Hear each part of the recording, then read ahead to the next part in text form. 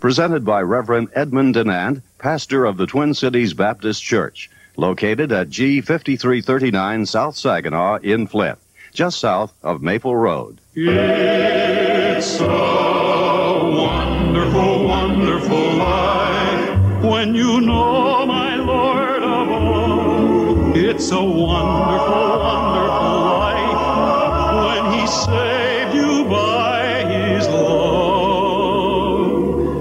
There's a joy that you never once knew, and a peace in the darkest night as you travel along. In your heart there's a song.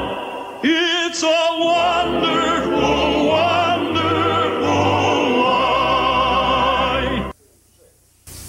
This has to do what we call secondary separation. That's a big thing these days. And the idea is that one bunch of people are separated from liberals or modernists, and another bunch of people are separated not only from liberals and modernists, but from all the people who support liberals and modernists, or from all people who support those who support liberals and modernists, or from those who support those who might support somebody who is thinking of supporting, so forth and so on. All right, 2 Corinthians chapter 6, verse 14. Be not unequally yoked together with unbelievers. Now, a yoke is something where two animals have to pull together. A yoke of oxen is a couple of oxen hooked up with a yoke. And the yoke runs down the middle of them and then it goes across the necks. So then it's forbidden here that you get yoked up with an unsaved person. Now, a yoke means this. It means when one animal moves, the other animal has to move. That separation there is clear. In other words, you can't get hitched up with an unsaved person so that every time they move, you have to move. And under that, of course, would come marriage.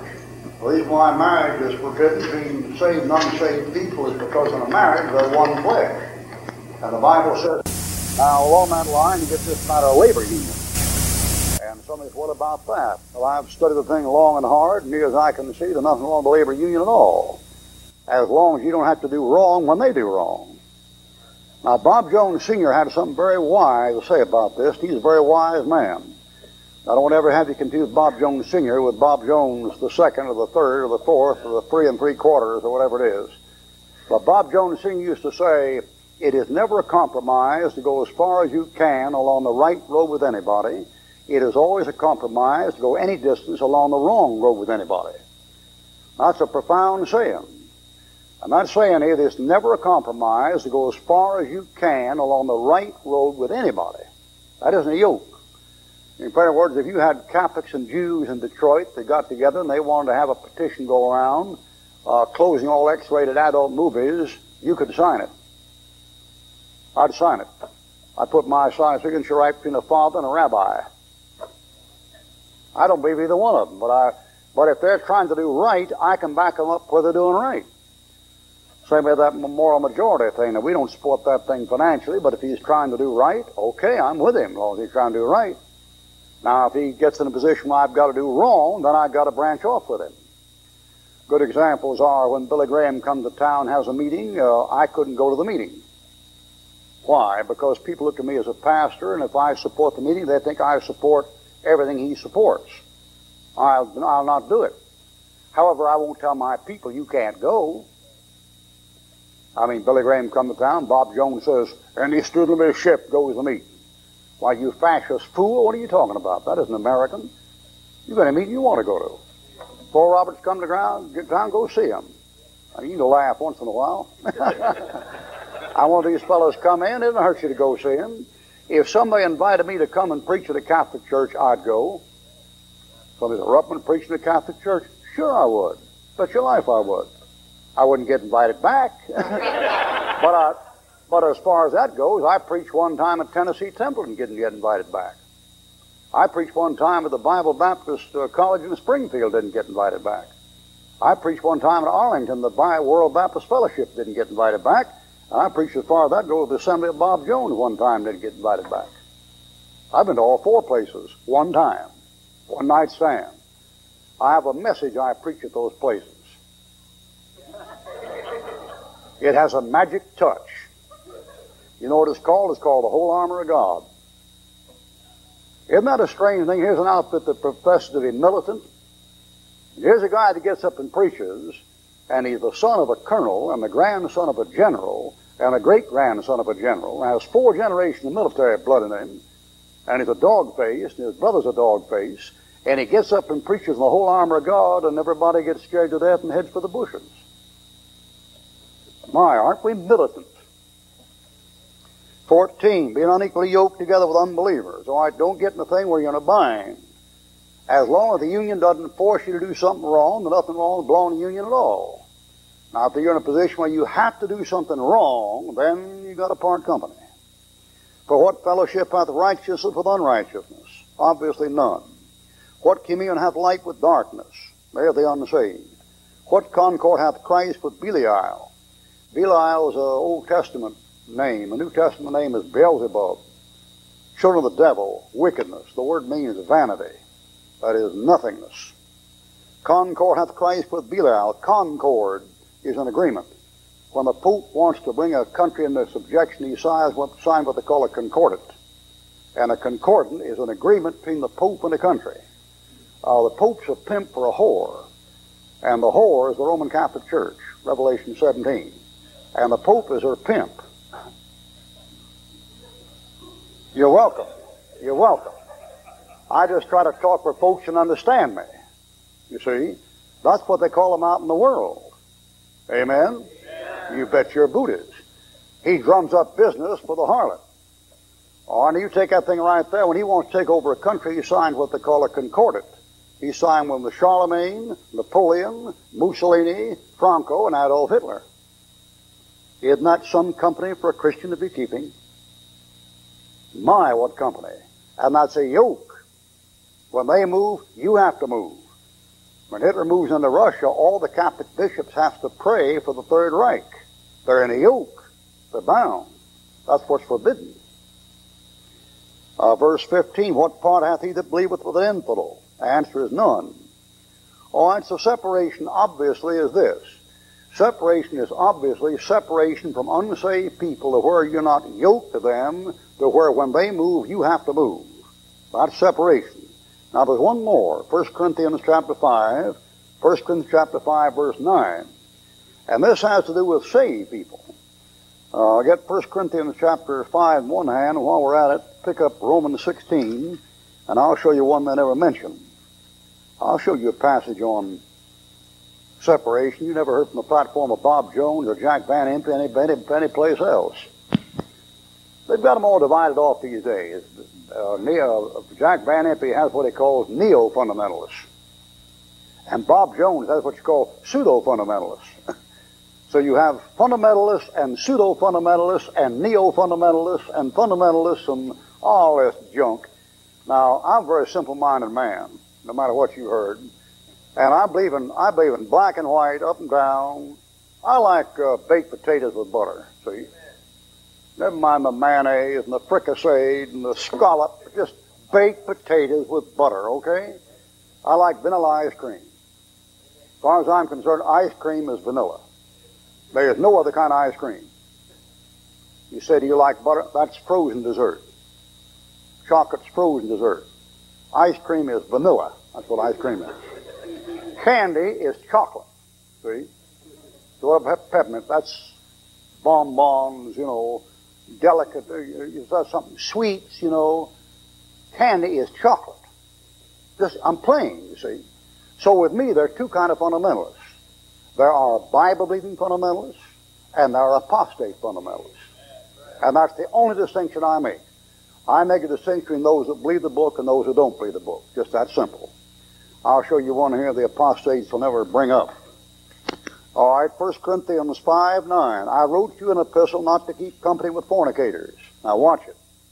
Yet not altogether with the fornicators of this world. He didn't tell you couldn't have company with fornicators of this world. You can have company with fornicators of this world. You see how that thing is worded? Now keep reading.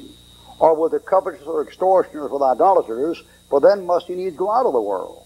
Now what's he saying?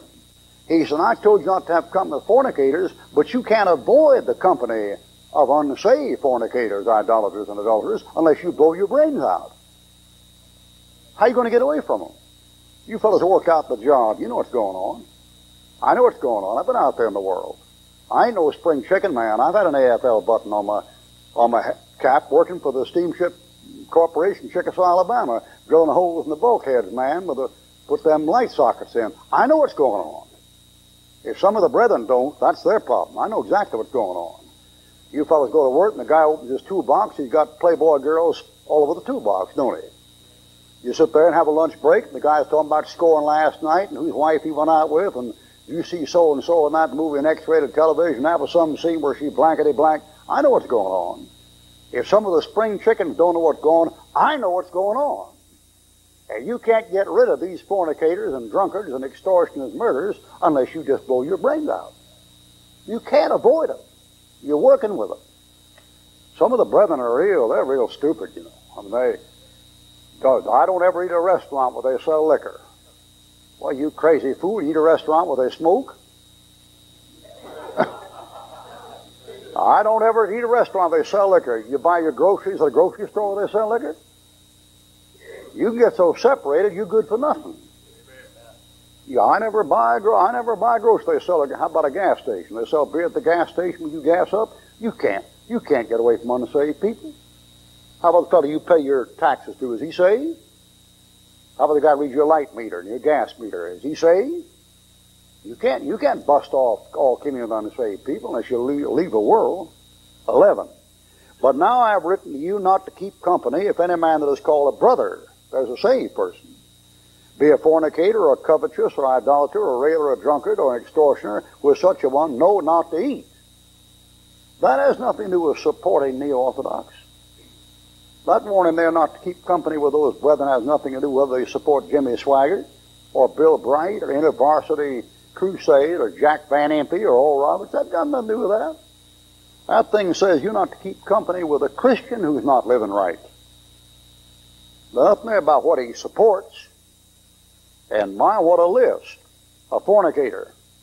Okay, you get a Christian stepping out with his wife, run around living like the devil in the flesh. You know to steer clear of him. Or covetous. Boy, what if you cut off fellowship with all Christians who are covetous? Wouldn't that cut down your fellowship a little bit? I never heard Becky Horton or Bob Jones talk about that. Kind of quiet there, aren't you, boy? Getting all this land, $170 million plan, buying up all these acres and buying up all these buses and coveting all these houses that aren't yours. Kind of got your mouth shut about that, don't you? Talking about Neo-Orthodox and Barth and Bruner and Evangelical. How about these covetous brethren? Hey there. Or idolater, or railer, or drunkard, or an extortioner, with such a one, no, not to eat. You not to sit down and have fellowship at the same table with those kind of Christians. All right, Romans chapter 16. Romans chapter 16, verse 17. I don't believe in secondary separation at all. I believe in, like the book says, I believe I don't get in a place where I'm yoked with somebody that's doing something wrong, and I don't have fellowship and company with Christians who aren't living right. And that's where my separation ends. All this stuff. Brother Denon had Brother Ruckman in. Get him off the board. Brother Ruckman had Brother Bob Gray in. Kick him off the board. Bob Gray got kicked off the board at Bob Jones because he came down and preached at our place. I invited a teacher at one of these schools in the country to come preach for me, and they found about it, they said he'd lose his job if he came and preached for us. You know what that is? That's the work of a bunch of little sissified, brownie, campfire girls, spoiled brats. And tell them that if you see them. I'll tell you, I've got a lot of shortcomings. I'll tell you, I was a man 27 years before I was a preacher, and I didn't lose my manhood when I got saved. They're not going to browbeat me, all this stuff. Did you hear who so-and-so had in? So-and-so supports so-and-so. So-and-so had so-and-so on his platform. You know who had it, his platform? Yankee. We had a saying when I was a boy. It said, sticks and stones will break my bones, but names will never hurt me. And all that stuff about so-and-so supporting so-and-so. You know who should come into this pulpit at this church? Anybody your pastor puts in that pulpit in this church. That's his pulpit. No fellowship has his business telling who he can have in there and who he can't have in there. all this stuff. Folks getting all over Rollins because he had Harrington, and folks getting all over Falwell because he had one of those blacks in. I forget his name. Well, it's nothing to me. I don't particularly believe in Harrington or one of these blacks he had in, but that's his pulpit, that's his business, who he has in his pulpit. I don't care. Made no difference to me. If he invited me in, I'd go in right after Jesse Jackson. Wouldn't bother me any. Of course, I don't have to worry about getting that kind of invitation. You know, I'll share. Yeah, I hate that word. I'll share something with you. We're up at Baptist Fundamentalism. I went there, a couple of years back. Powell had that thing. I got some friends up there too, believe it or not, And I was up there going around through there, and some of my fellows I took up were passing out tracts on the way down to the whatever it was. And they stopped an old colored boy that gave him a tract, one of those Washington blacks, and gave him a tract, and asked if he was saved, and he said, "No, sir." He said, "You read this?" "Yeah, I read that." They said, "I want to ask you something." And that's, Jesse Jackson was down with Cuba Castro, shooting off his mouth and carrying on like to do. And he said to that black fellow, he said, "Would you vote for Jesse Jackson if he's running for president?" That old colored boy said, "Shoot, no, man." And our white boy said, "Why is that?" He said, "Man, if you white folks can't run this country, how you think you're going to run it?" I told him, I said, "I'd vote for that man, boy. Put him in, I'll vote for him." Now, this man got some sense. Amen, amen, amen. 16:17. "I beseech you, brethren, mark them which cause division and offenses contrary to the doctrine which you have learned, and avoid them. For they that are such serve not our Lord Jesus Christ, but their own belly." How do you spot them? By good words. They choose their speech real carefully. And fair speeches. They're all real smooth and slick and flattering and butter you up. Deceive the hearts of the simple. You're to separate yourself from them.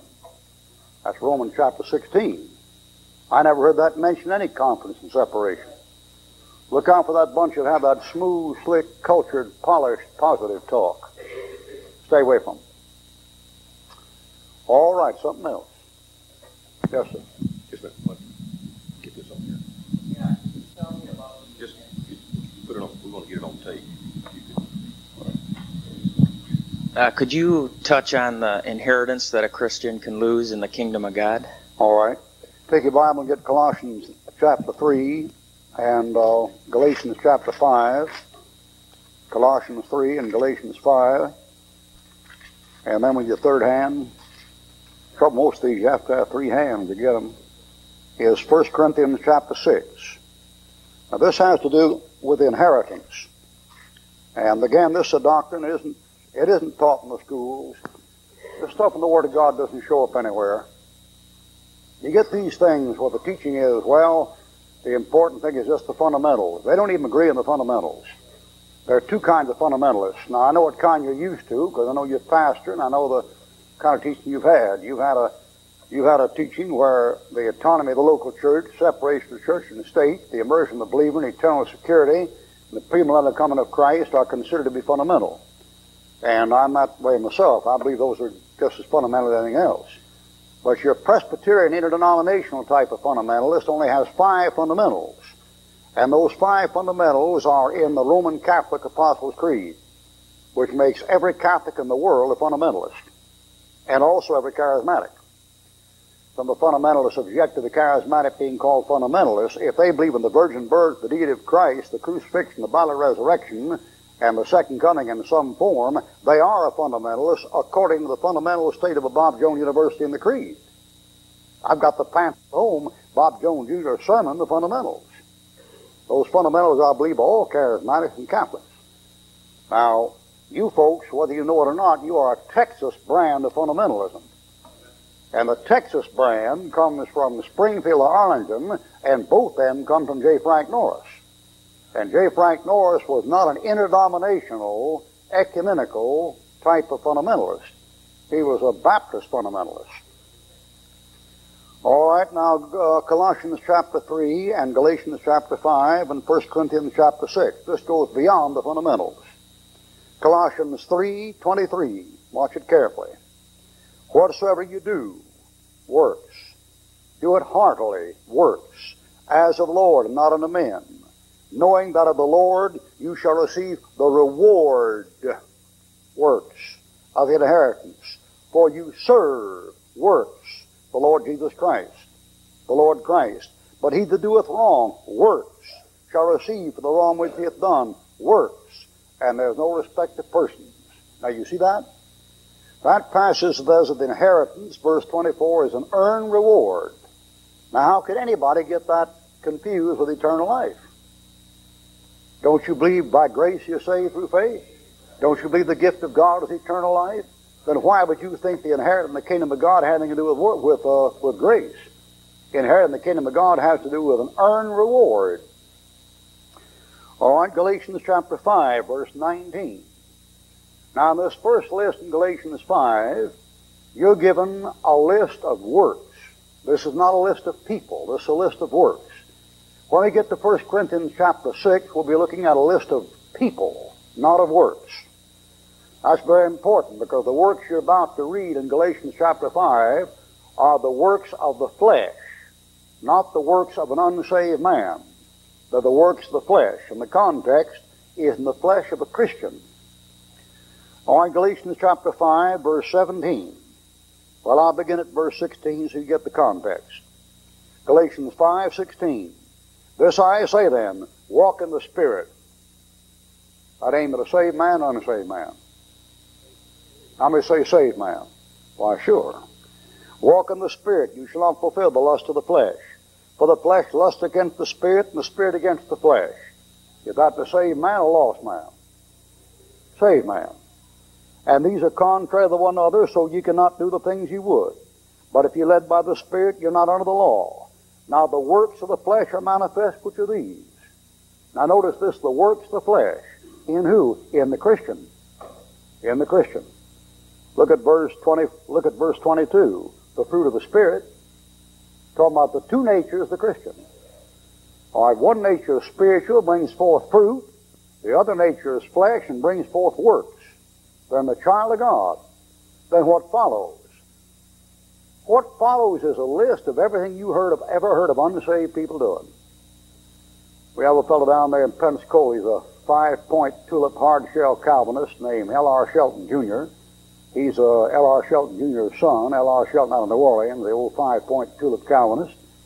And that crazy cockeyed nut is getting on the radio every Saturday and Sunday and telling people that if they are guilty of any of the sins listed in 2 Timothy 3 or Galatians chapter 5, they're unsaved. And he gets on there and says, you have to look out for this gospel of carnal Christianity. And this gospel of carnal Christianity is not the true gospel, because the true gospel sets a man free from the law and free from the law of sin and death. So the man who's saved by the real gospel of grace doesn't ever commit any of these things. You know what he's trying to do? He's trying to talk his congregation out of the salvation. He's trying to convince his congregation if they're not all living sinless lives, they've never really been saved. And that means he himself is just as carnal as the devil. Any man that professes to be saved on the basis of how good he lives is flesh. Galatians chapter 5, verse 19. Now the works of the flesh are manifest, which are these. Adultery, that's clear. Married couples messing around. Fornication, that's clear. Anybody messing around. Uncleanness, cover a number of things. Lasciviousness, that's like pornography. Idolatry, putting anything ahead of God. Witchcraft. Can a Christian get involved in witchcraft? Sure, Johnny Todd. You say, is he saved? Yeah, he's saved. You say, what you doing? He's still fooling with it. Rasmussen kicked him out of the church because he was fooling with it. Now you take Jack Chick. Jack Chick's a fine fella. I know him real well. Fine fella. There's only two things about Jack Chick that are wrong as far as I know. First of all, he's kind of gullible. Jack Chick tends to believe anything anybody tells him. And the second thing about him is he's a reporter.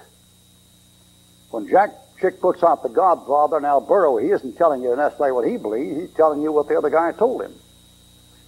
I get letters all the time, people saying, well, how do you support Jack Chick after he said this and after he said this, and they follow this fellow, Alberto Rivera's a fake, and blah, blah, blah, blah, blah. I write back those Christians and say, do you take a newspaper? They do. You pay and subscribe, you give money for somebody to take a newspaper and bring it to your house, and that thing is 85% lies from cover to cover. You never holler about it all, you pay for it. So if you buy some of Jack Chick's stuff, and sometime he might have something there that isn't quite right, well, don't get upset about it. I mean, I think sometimes some of the stuff in there is not right, but it isn't Jack Chick's. He's reporting what the guy gave him. Johnny Todd gave him a big old lie, and he had this thing, and witchcraft, and Johnny Todd was one of the 13 witches that ran the world. Cut it out, man. Cut it out. I suppose he told Hitler what to do. He told, he told Vito Genovese, who to hit, that kind of stuff. All that stuff, man. One of the 13 witches. What a thing, man. So first time I heard Johnny Todd, I made a tape on him, And I just made a fool out of him and called him everything but white and turned it loose. Now the folks got real upset with me. And then about a year later, Rasmussen churched him, kicked him out of his church down there for not paying money owed, and they caught him teaching witchcraft to the young people in the young people's department. I got the stuff at home with Rasmussen's signature on it. Rasmussen ain't no liar. He sent out over 20,000 copies of his argument with Custer all over the country. He got the stuff on him. And they had got out of church because he made a tape. He forgot he gouged the back tape as Johnny. Young people, the young people's department. You're just living after the flesh. Witchcraft, hatred. Now, you wouldn't be guilty of that, would you? You never heard of a Christian hating anybody, have? Aren't people funny, Here's old Bob Jones. Look out for new evangelical. Look out for the, hey, bud, how about hating your brother's guts? How about that? Will that do okay? Oh, Ruckman hates everybody. No, it's just the way I talk. I don't hate nobody. Honest to God, I don't hate nobody.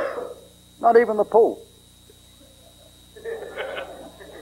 I'd like to see somebody get rid of him, but I wouldn't get rid of him. And it wouldn't know no good to get rid of him. Just get another one. I'm no use to martyr a guy that just make a martyr out of him, I don't hold against anything personally against anybody lying in the face of this earth. God is my witness. Now, if they're going to attack the Bible, I'm going to kick the britches. But I've got nothing against them personally. To me, I've got what they say about me is immaterial. The guy phoned me up, apologized to me about sending me a very strong letter, cussing me out, and he said, I know you're strong, Brother Ruckman. I thought to myself, well, you silly fool, hang up, man. What are you trying to give me anyway? I know you're strong. That's the way a woman talks. I know you're strong because you can take a bad letter. Oh, cut it out, will you? Cut it out.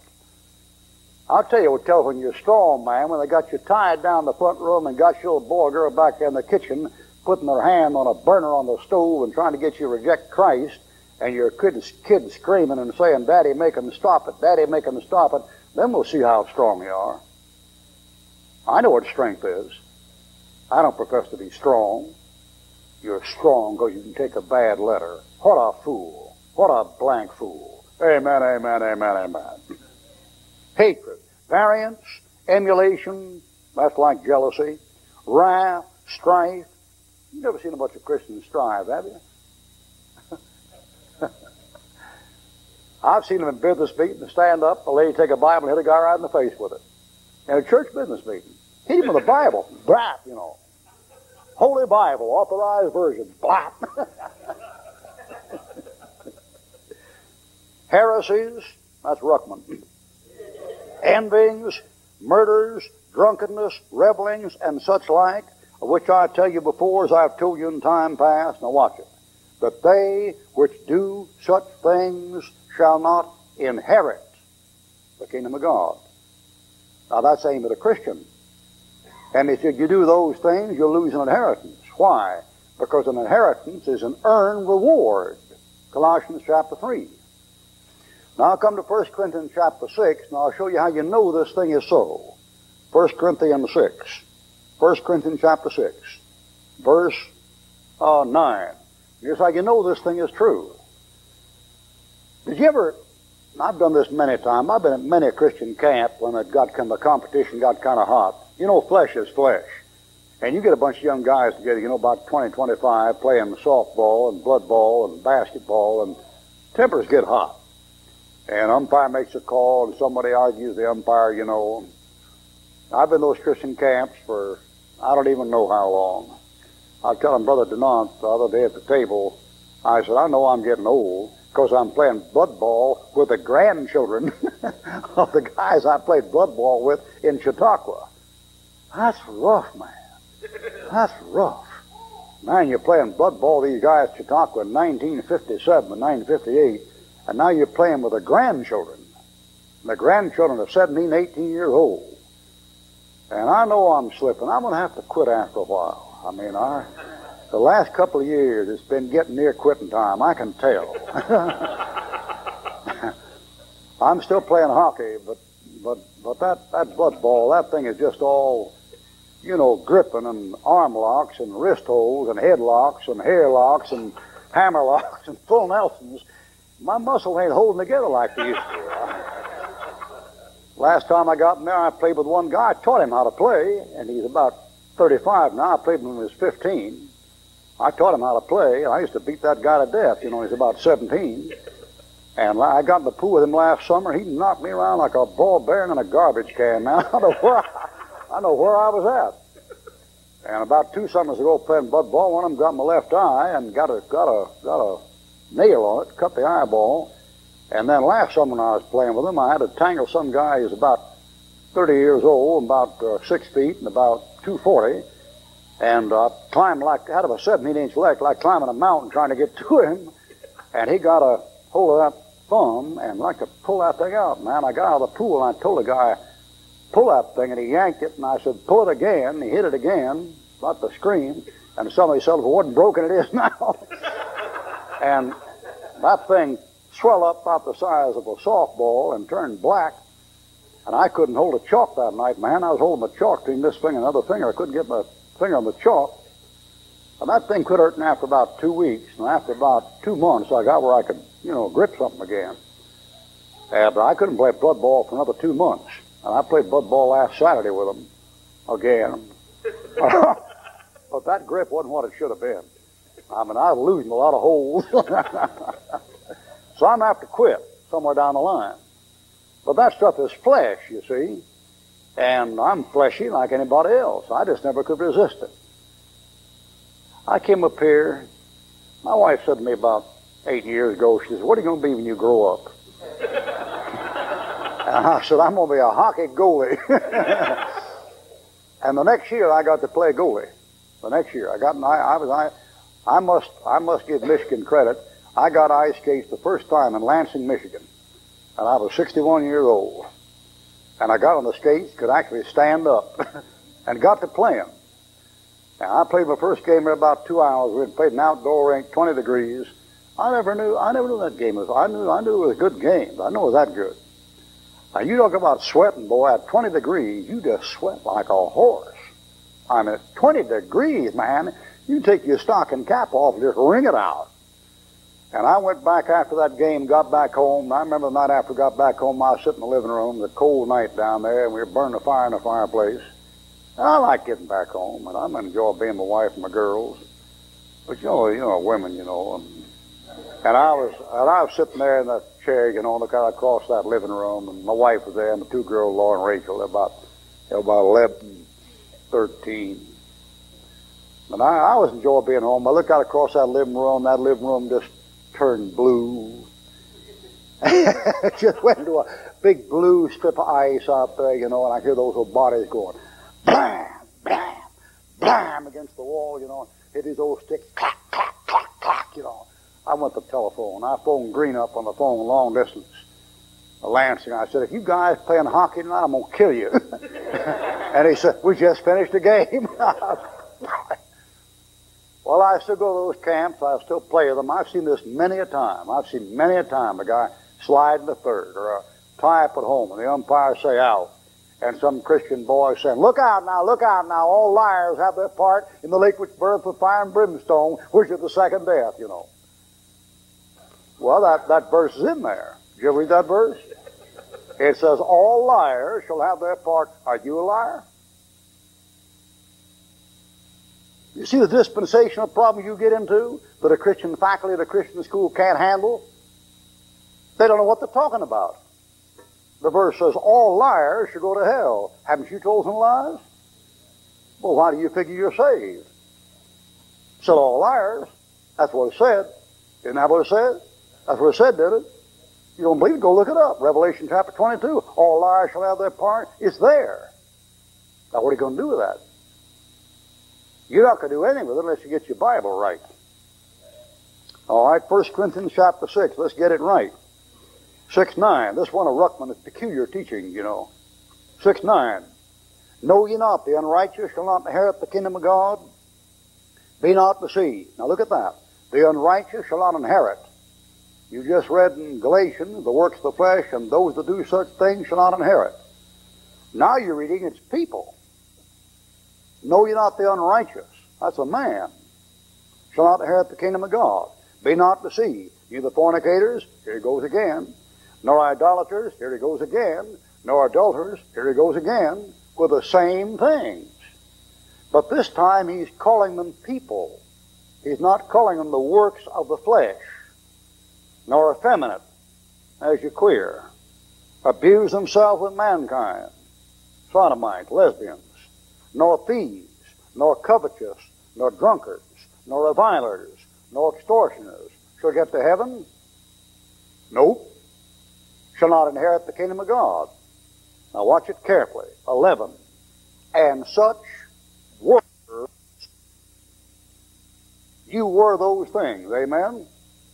Weren't some of you idolaters, adulterers, fornicators, drunkards? Isn't that some of you were? All right, such were some of you. But you're washed. You're sanctified.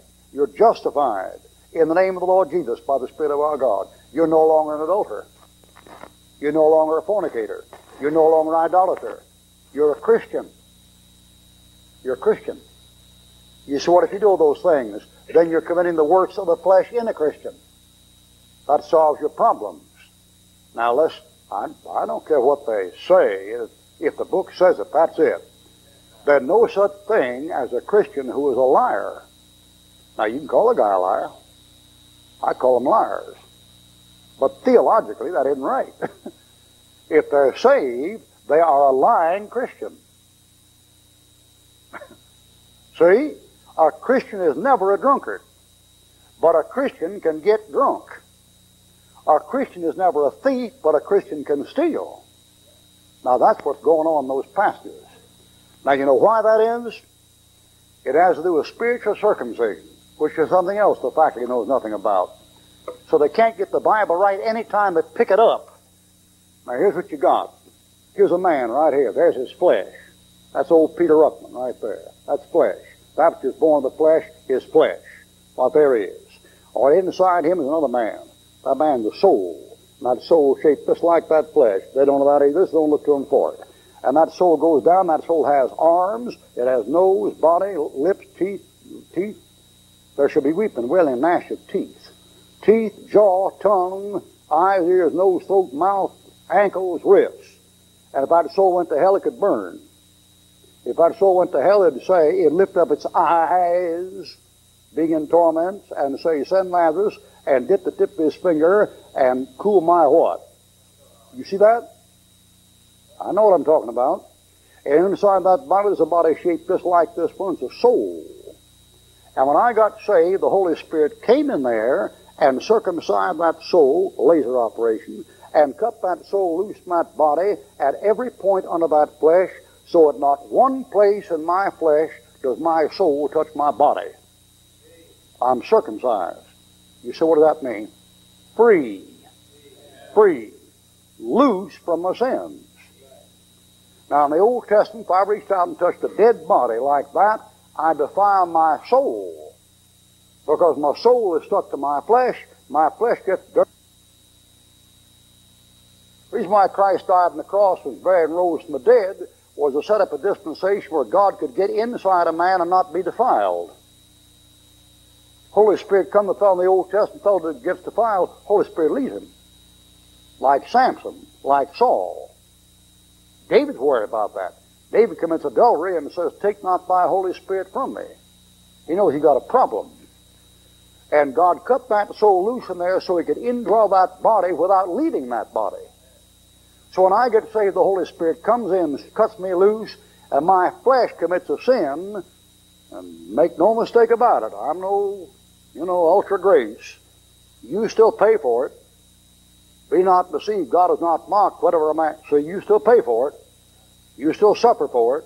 He that sows the flesh shall the flesh. See, there's no way to get around it. Just because it isn't really you doing it, that don't mean you don't pay the piper. You pay the piper. I mean, you had charge of it. But that soul is not affected because that soul is not stuck to that body. The real me in there is sinless. Paul says, I delight after the law of God, after the inward man, and what I would I do not, what I would not that I do, so if I do that which I would not, listen. It is no more I that doeth it, but sin that dwelleth in me. O wretched man that I am, who shall lift me from the body of this death? My problem is how to get out of this body, because this body gives me trouble. When I get out, I'll have it made. All right, so when I do something, I'm responsible for it. It's nature. If I tell a lie, I'm a liar. I'm not a liar. If I were to get drunk, a Christian who got drunk, I would not get drunk. I'm a child of God. I remember one time, boy, if you're self-righteous, that stuff rubs you the wrong way, don't it? That really rubs you the wrong way. If you're trying to get to heaven by works, that just eats you up. You say, well, Ruckman, what you're trying to tell me is that you can lie and get away with it, and I can't. No, I'm not telling you that. I'm saying a lie doesn't affect my salvation. And you're going to hell anyway. Whether you lie, amen, brother, whether you lie or not. Now, I'm not like Martin Luther. Martin Luther, he put it on too hard. I mean, they'd aggravate it. And I understand that. I'm somewhat given to overstatement at times. I admit that. Some of my writings, a little bit, It's like Dr. DeHaan over there in Holland, Michigan, around there. Those reformers gave him such a time. Oh, DeHaan, he used to teach the Ten Commandments not to affect anybody. M.R. DeHaan. The law is all done away with. No Ten Commandments for nobody. I didn't write. The law is spiritual and good, Paul says. But you see over there in Holland, Michigan, so many reformers kept getting up on Sunday and repeating the Ten Commandments, and the Ten Commandments just aggravated the tar out of them till finally he made a statement just a little bit too far. And the captains would tell old Martin, you see how man is justified by works, not by faith only. You see how man is justified. James 2. James 2. They put James 2 in Martin. They'll find him. Martin said, someday I'm going to light my stove with James. Well, he wouldn't light his stove with James, but they just push him till he say it. And they push me. They push me. Till finally I say some things that, just a little bit heavy, I say, take these commentaries and throw them in the wastebasket. I don't throw them in the wastebasket. I use them. I've got them in my library down there, I say these translations, light the fire of them and let the cat sit on them, that kind of thing. Well, I use 26 translations down there. I use them when I write commentaries. It's kind of over, And so they can push, and Martin, he'd get pushed. Martin used to say this. Martin tried to prove once you're saved, man, you're saved, which I believe. But Martin used to say every Christian ought to be a good, healthy sinner. He said every Christian, you go out and get drunk once in a while, a trifle with a pretty maiden, just so the devil doesn't get an advantage of him. Now, I'm too Methodist to teach that, see. But I know what Martin was trying to say. Martin was trying to say, don't let the devil talk you out of your salvation no matter what. I know what he's trying to say. He just didn't say it right. So the way that thing works is, a Christian, these things here, essentially, the child of God is a Christian, essentially. But if he does the works, he loses the kingdom, and an unsaved man loses the kingdom, because an unsaved man doesn't come up till the kingdom's over. You know why the unrighteous don't inherit the kingdom? Because they're not there when it shows up. You ever something about something Christ said one time or two times? He said one time, except a man be born again, he cannot enter the kingdom of God. And the next time he said, except a man be born again, he cannot see the kingdom of God. You wonder about that shot? That is some shot. One time he said, if you're not born again, you can't see it. Next time they said, if you're not born again, you can't enter it, he's talking about two different things. You couldn't see one kingdom of God because Paul said the kingdom of God is not meat and drink, but righteousness, peace, and joy in the Holy Ghost. You enter that one, but you can't see it. Now what do you mean over here? He said, except a man be born again, he can't see the kingdom of God. He's talking about there when the kingdom of God shows up on this earth and you inherit it. He's talking about a millennium. Those are two different things. But a man has to be born again to get either one of them. You got to be born again to get into the one that's invisible, the Holy Ghost. You got to be born again to see the one that comes in the earth when it comes. And the unrighteous man, the unsaved, won't inherit the kingdom because he won't even be there to see it. He doesn't come up till the second resurrection. All right, let's get all this stuff together. What do we mean by this? Now that I've taught you that, I know I've taught you the truth, but when it comes to application, I'm not too sure about the application. Because the Bible says in 1 Thessalonians chapter 4, the Lord himself shall ascend from heaven, shout, voice of archangel, trump of God, dead in Christ, so forth and so on, and caught up together with the clouds to meet the Lord in the air, so shall we ever be with the Lord. Oh, here comes the Lord. Suppose he comes now, and preferably now, better now than later, and he catches us up, we get up there and face the judgment seat of Christ, and then we have the marriage of the Lamb, then we come back down to the earth to set up the kingdom. Well, here's the Christian who lived this life according to the flesh. And the Bible says he won't inherit the kingdom.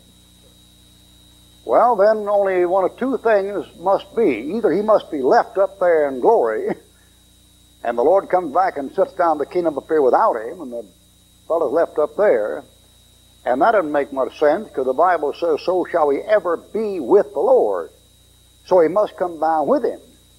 But if he comes down with him, then when he comes down here, there's nothing for him to inherit. So he's just kind of a traveling tourist for 1,000 years, kind of roaming around the countryside. He has no reign. Now that's the most logical, and I'll show you why. Turn to Luke 19. That's the most logical.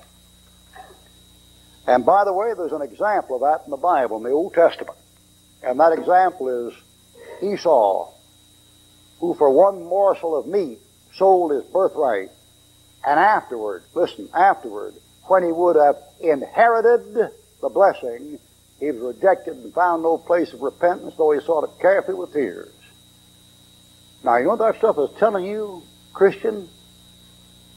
It's telling you if you just mess around here after you're saved, just, take care of yourself and pay for your bills and feed your family and feed your gut and take care of your children, take care of your lawn and your car, live after the flesh, that when Christ comes back, you'll be wanting to share the millennial reign with Christ. You'll get nothing, and you'll be bawling about it. Those tears aren't wiped away from all eyes in the Revelation chapter 20, and that's after the white throne judgment. It means you're going to say, well, God, if I give me a chance, the Lord will say you had your chance.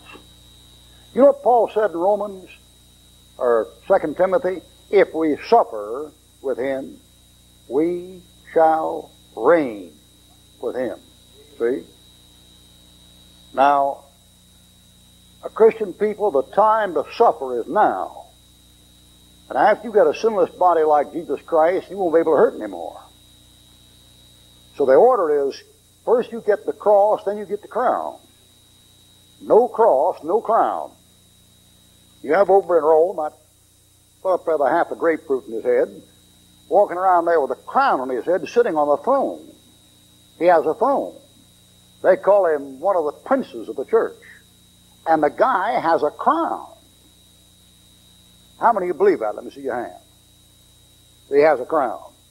You ever watch television? He's on a throne. It's called a Don't you get mad with me, you bigot. That's what they call it. They call it the papal throne. I didn't call it that. It could be an outhouse seat as far as I'm concerned. I'm not concerned about it. They call it a papal throne. Now, you know what that fellow thinks? He thinks he's reigning. He thinks he's reigning. He sure is in for a shock. No cross, no crown. Whoever heard of Paul getting off a camel and having somebody spread out a purple carpet for Paul to walk down on?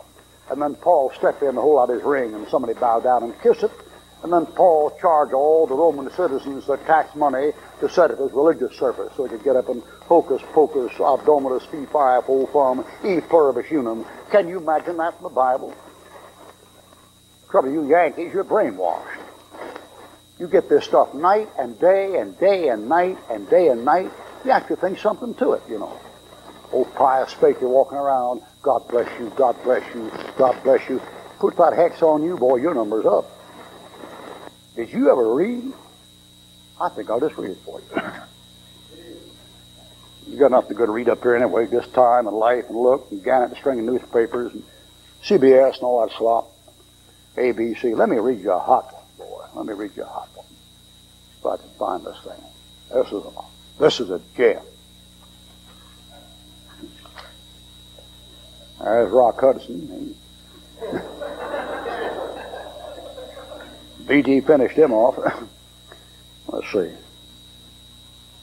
Billy Kelly, News Media Violence, Gilligan, Jim Boss, Judy Garland, Joe Hall Roberts, Joe Lewis, Darrell Flynn, W.C. Fields, Les Brother Peters Tomb, Integration, George Myers. That's a good one. That's Capone chauffeur. George Mestick, Nick the Greek. That's another good one. Nicky Cruz. Kitty Genovese, America, Heroin, The Pope's Blessing, page 79. There's a boy. Nothing like historical fact to clean up a religious bigot. 1897, he blessed the Grand Charity Bazaar in Paris. In 5 minutes, it caught fire and 150 people burned to death. The Lord bless you. 1923, Princess Edna of Battenberg blessed. 2 weeks later, in a battle, 80 wounded, 13 killed by an attempted assassin, and she was spattered with blood from head to foot. 1981, John Paul II blessed Manila, was followed by a communist revolt and 4 typhoons. The Lord bless you, brother. 1978, blessed Sadat at an audience. He was assassinated in 3 years. 1980, John Paul welcomed the Japan Prime Minister Masayuki Ohara, and he died of a heart attack 4 months later. 1967, Robert Kennedy. The Lord bless you, Bobby. Dead in the stone cold, dead in the market. 63, an audience with JFK in July. Lord bless you, Kennedy. November, dead in the mackerel. You better look out for that stuff. That stuff put the curse of hell on you, boy. Or put that thing on you, you say, back off, bud, don't put that hex on me. Martin Luther King Jr., audience. The Lord bless you. Bullet through the head. 67, Paul VI, Fatima in Portugal, welcomed Premier de Salazar, blessed him. A year later, he had a stroke and was paralyzed. 1914, Dyer Edwards, English landowner, turned papist, blessed him. 2 days later, went to Rome. 4 days after he got the blessing, he was dead. Kaiser Wilhelm, 1908. Lord bless you, Kaiser. Dethroned, run out of the country. Emperor Maximilian of Mexico, 1866, blessed him, dethroned, killed by his own people. So the Pope blessed his widow. She died a maniac in exile. That's your papal blessing. Out there outside St. Peter, there's 20,000 people out there waiting for them to come out and pull it on them. So they all run out of food, run out of clothing, and have to come to America to get it. Start hollering, bread, not guns. Some of you Yankees, you're the biggest chumps ever lived. You know that? Saw that stuff? All that stuff, bread, not guns. You know why they need bread in Ethiopia now instead of guns? Because they ran a Christian emperor out of that country, and his name was Haile Selassie. They put up a communist regime. When they did, God cut off their rain and cut off their water, and let them starve to death. You're going to get up and play the rock music, giving bread, not guns. You're a fool paying their bill. About to do it to South America, too, or South Africa. Luke 19. Luke 19. Luke 19, here's the Lord coming back. Luke 19. If I ever got the roll and that fellow put that hex on me, I'd say, back off, bud, knock it off, boy, knock it off. I don't want that stuff on me. I'm an American. You understand? I'm an American. American, you know. American, you know. Well, I mean, you know, not pluralistic society, America, you know. WASP. White, Anglo-Saxon, Protestant, kind of thing. Some of you folks look like you lost your last friend. What's wrong with being white, Anglo-Saxon, Protestant? You got something against them? They're a minority. Amen? You don't believe in knocking minorities, do you? Ah, yes, Luke 19. Luke 19, verse 11. He added these things, he added and spoke a parable, verse 11, 19:11. Because he was nigh to Jerusalem, and because, watch it, they thought the kingdom of God should immediately appear. Some you can see.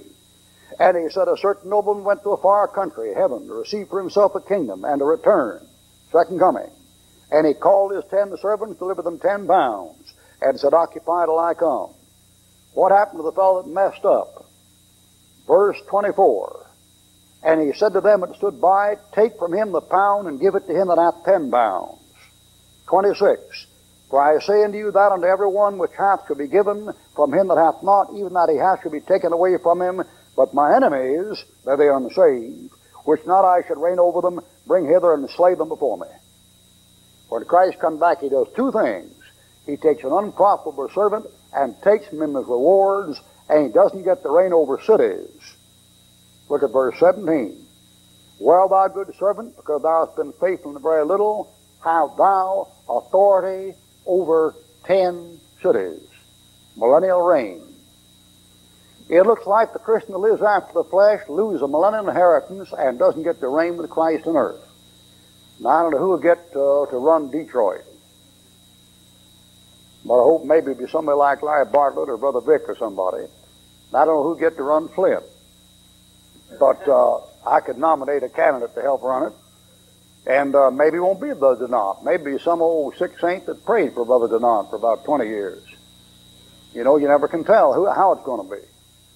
I'd hate to measure my righteousness along the rights of some saints I've known. The Pope thinks he's a saint. Listen, the Pope is a backslider alongside of some of the saints I've known. I've known some saints that put him out of the ring, boy. I've known some old women down the south, boy, that have put up with nothing but trouble and sorrow and tribulation and privation for 35 or 40 years and never got any recognition, no write-ups and no rewards and nothing for it. And stayed true to God and prayed and upheld the Lord's ministers and gave the widow's mite, boy. And when the Lord comes back, he'll give him reign over cities. So to answer your question, brother, as far as I can tell, when we come back, some Christians will have no authority to reign with Christ. They'll be here, but they'll just be here as travelers. They'll be sightseers.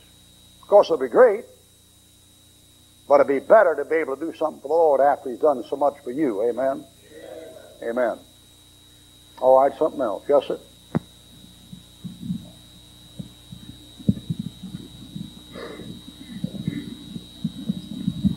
What happens to a person when he dies? When he dies. All right, take your Bible and get Genesis chapter 50 in one hand. Genesis chapter 50. And the other hand, pick up Philippians chapter 1. And the other hand, pick up 1 Thessalonians 4. Philippians chapter 1, 1 Thessalonians 4, and Genesis chapter 50.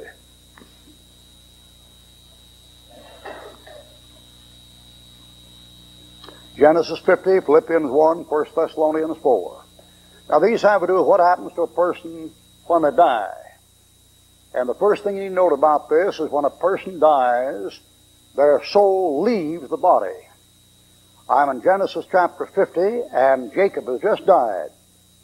Genesis chapter 50, verse 2. And Joseph commanded his servants, the physicians, to embalm his father. And the physicians embalmed Israel. And 40 days were fulfilled for him. So are fulfilled the days of those which are embalmed. And the Egyptians mourned for him 70 days. 70 days. Or now 70 days after that fellow is dead, to bury him. Matter of fact, come up there to verse 10. And when they bury him, we're up there at verse 10 and verse 11 and verse 12. Look at verse 12. For his sons carried him into the land of Canaan and buried him in the cave of the field of Machpelah. Now what you want to notice here is this fellow dies, and 70 days after he's dead, he's buried. 70 days. The Jehovah's Witnesses say when a man dies, that his soul goes into the grave with his body. They say if one dies, the hell is the grave, and therefore when the fellow goes in his grave, he dies, and his soul goes in the grave with his body. Now here's the problem. Jacob's body doesn't go into that grave till 70 days after he is dead. What happened to him when he died? Look at chapter 49, verse 33. 49:33. And when Jacob had made an end of commanding his sons, he gathered up his feet into the bed, watch it, and yielded up the ghost, and was gathered unto his people. Now the spirit left that fellow, and that fellow was gathered to his people 70 days before he was buried. Well, how could the grave be hell even if he went to hell? He didn't go to hell, but if hell was the grave, he couldn't have gone there anyway because he left 70 days before he got to the grave. Let me show you another one like it in Genesis. Before we leave Genesis, pick up Genesis chapter 35. The Jehovah's Witnesses don't know what they're talking about. Genesis 35. Paul says when he's about to die, the time of my departure is at hand. Genesis 35, here's a woman dying. And this woman dies in childbirth. Genesis 35:17, this woman has a baby, and she dies when she gives birth to the baby. Genesis 35, verse 17. And it came to pass, when she was in hard labor, that the midwife said to her, Fear not, thou shalt have this son also. And it came to pass, watch it, as her soul was in departing, parenthesis, for she died, parenthesis, she called his name Benoni, but his father called him Benjamin, and Rachel died, comma, and was buried. What happened before she died? Her soul was in departing. Her soul left her body. All right, Philippians chapter 1. Now, I don't know how many funerals you've attended or how many you've preached. I've been to a lot of them, preached a lot of them, and I don't like funerals. I've never liked funerals. I don't like a funeral anywhere. I don't like a funeral home. I think funerals ought to be held in churches. But to have them in the funeral home, and the home, what a name for a morgue, a home. And there's something about those places. You stood over dead bodies maybe before and looked at them, and I don't care whether you're saved or lost, you can't look at a dead body without a peculiar feeling. And the feeling you have is that something has left that body. I don't care what you take a dead man, look at his eyes, and if he's dead, you know what those eyes look like? They look like somebody just vacated and pulled a shutter down there behind those things, and there's nobody in the house. The thing is gone. The same as the thing with a body of an animal, a dead animal. I've buried many a dog. I've had about 5 German Shepherds in about 30 years, and 1 or 2 of them hit by cars. One had heartworms and died before they were 6, 7 years old. I've had some live longer, 9 or 10 years. And you got old German Shepherd, that German Shepherd, I don't know how you are about German Shepherd. That's the only kind of dog I have. As far as I'm concerned, that's the dog, is a German Shepherd. And I'd maybe get a collie, if you want something pretty close to it. But the rest of them are just mutt, as far as I'm concerned. And the thing is that they don't have any personality. I mean, a bull mastiff, is a good fighter, and a setter is a good hunting dog. You may have a duck dog you wouldn't sell for $2,000, all that kind of stuff. But they just, just stupid. You don't have any personality. You take a German Shepherd, and he's got personality. They have little habits. One of them, I had a habit of picking up a brick in his mouth and carrying it. He liked to carry a brick around. One of them had a volleyball he liked to play with. And he'd never pick it up when he'd pull it with his paws before he'd pick it up and growl at it. And scratch up half the yard before he'd want to turn the ball over to a certain place before he got it in his mouth, before he picked it up. They got funny personality habits. A German Shepherd likes to sleep in soft things. You let a German Shepherd in your house, and he'll be in your couch, your bed, before you can turn around. There's something else. They like the front seat in the car.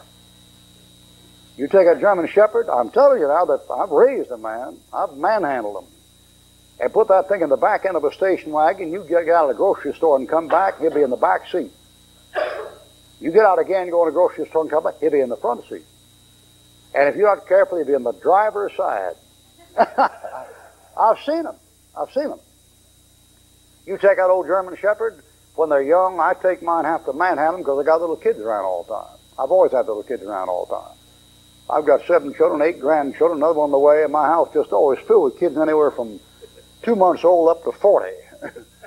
All those kids laid out end to end. They come 4 months, a year, 2 years, 3 years, 5 years, 7 years, then a little gap there, 11 years, 12 years, 13, 14, 15, 18, 20, 22, 24, 28, 30, 33, 38, 40, 42, and 44. You know them kids together. And having a German Shepherd around, you can't afford to have a dog that'll get mad and bite little kids. So I make my German Shepherds behave. All my German Shepherds are sweet. You wouldn't believe it. They're sweet, lovable dogs. But they really are. But they'll intimidate you. They'll intimidate you. But a German Shepherd, just to look at him, intimidates you, you know. And my dogs, the way I make them behave is when they're about, 6, 7 months old, I give them a command. They have to do what they're commanded. You can't let that German Shepherd get a laugh on you. If he ever does, he'll be your heady all the rest of the time. And when you beat those things, you can't use a newspaper or a bell or a stick. You get beating a German Shepherd like that, and he looks at it as a contest between you and him. And he gets older, and he'll begin to plan ways to get that stick or get that newspaper. Or he'll get mean. You have to train him up, then he'll get meaner. I mean, I know the German Shepherd. You can't police and discipline a German Shepherd if you want a dog to get along with kids. He got enough police in him already where he's ready to attack without you training him. And so when that dog comes like, you have to make him obey. And I've had it out with every one of mine when they got to be about 9 months. About 9 months, they'll try you, boy. They'll try you. You tell them to lie down, they won't lie down. You tell them to come here, they won't come here. And you have to get on them. I had him by the throat down on the ground, boy, and just smack him in the face till he'd give it his toes. They had to bite me, too, man. I had one old German Shepherd, his name was Chief, and his daddy was a war dog in World War II. And Chief, when he was a year old, he weighed about 90 pounds. And I was out at a meeting one time and trying to make him get in the car, and he wouldn't get in the car. He'd hide under the car, and I tried to call him, he wouldn't come out. And I was wearing these light spring suits, and I had to go in and preach in a couple of minutes, and I had no way to get that dog out except going after him. And he would not come. So I finally crawled in after him, messed up my suit, mad enough, and got him by the paw and dragged him out, and he bit me, and that made me madder. And I slammed him around and picked that bird up by his front and his hind legs and kicked the door of the car with my foot and then swung him and threw him out of the car and slammed the door on him. Went on and preached. When I came back from preaching, I was going to have it out with him again in the car and open up the front door, and he leaned up against the front seat and opened the door. He went and raised that paw up. So I knew everything was okay, you know, after I didn't have any trouble with it. But you take that thing right there, those dogs have character. And yet when that dog dies, and I've had to bury him, I buried 3 of them in my backyard, I had to bury him myself, that dog dies, you see the corpse of that animal there, it's disanimated. There's a spirit that was there, and that spirit is no longer there. What animated that dog is gone. And it isn't like just breath. It isn't like just breath. It's a definite spirit that was there. That dog's body is dead. It's just like the body of any dead dog in the world. It may have any dead dog, a Chihuahua, or a Poodle, or a Pinscher, or a Setter, or a Doberman Pinscher, or a Cocker Spaniel, or anything else. It's just a dead dog. But when that thing's alive, there's an animation there. Now, when you die, that thing that animates you, that makes you what you are, your personality, is gone. You see that corpse there in that thing, you sense that. I don't care if you're saved or lost, you can sense it. I'll show you what happened. Now, this case of a saved fellow. Philippians chapter 1, verse 21. Philippians 1:21. For to me to live is Christ, and to die is what? Gain. Gain. Now, do you realize that? You have to die as fast, and you realize that's a gain? Did you know if you're unsaved, you don't get that? If you're unsaved, you don't understand a word I've said. I said, if you're saved, you're to die, you'd be better off dead than alive. Let's keep reading. If I live in the flesh, this is the fruit of my labor. Yet what I shall choose I wot not. For I am in a strait betwixt two decisions. Watch it carefully. Having a desire to depart and be with Christ, which is what? What? He didn't say better, he said what? Far better. Now, if you're unsaved, you know what I'm talking about. The passage says, if you're saved, you're to die, you're in far better condition, dead, than you're alive. In other words, every Christian ought to have a little bit of suicidal mania about it. Every Christian should kind of occasionally want to take the shortcut home. Lady said to me one time in the hospital, she said, well, I just know I'm sick and something wrong with me. I said, why? She said, well, I've been thinking about taking my life. She said, I'm not married, didn't have any children. And she said, my brother and sisters are all dead, and I don't have any nephews or cousins. I'm just by myself. She said, I'm 50 years old. She said, I'm doing a little work, just enough to pay my own bills. She said, now I've got a hospital bill I don't think I can pay. And I said, are you saved? She said, yes, I'm saved. And I said, well, then you're all right mentally. And she said, well, I just thought I must be mentally sick because I've been thinking about killing myself. I said, no, that's a sign of a good, healthy mind. I mean, if you're saved, you do think about it, you know. When things get tough. Sometimes it seems a lot easier to die for Christ than live for Christ. That's natural. That's Paul. Paul said, you what he said? I'm in a strait. That's a strait jacket, a narrow place, tough, between two decisions. Whether to live, whether to die. Having a desire, that's the first thing, to depart. Wants to get out of it. But I said to me one time, he said, Ruckman, your problem is you're just yellow. He said, you want Christ to come back just because you're scared. I said,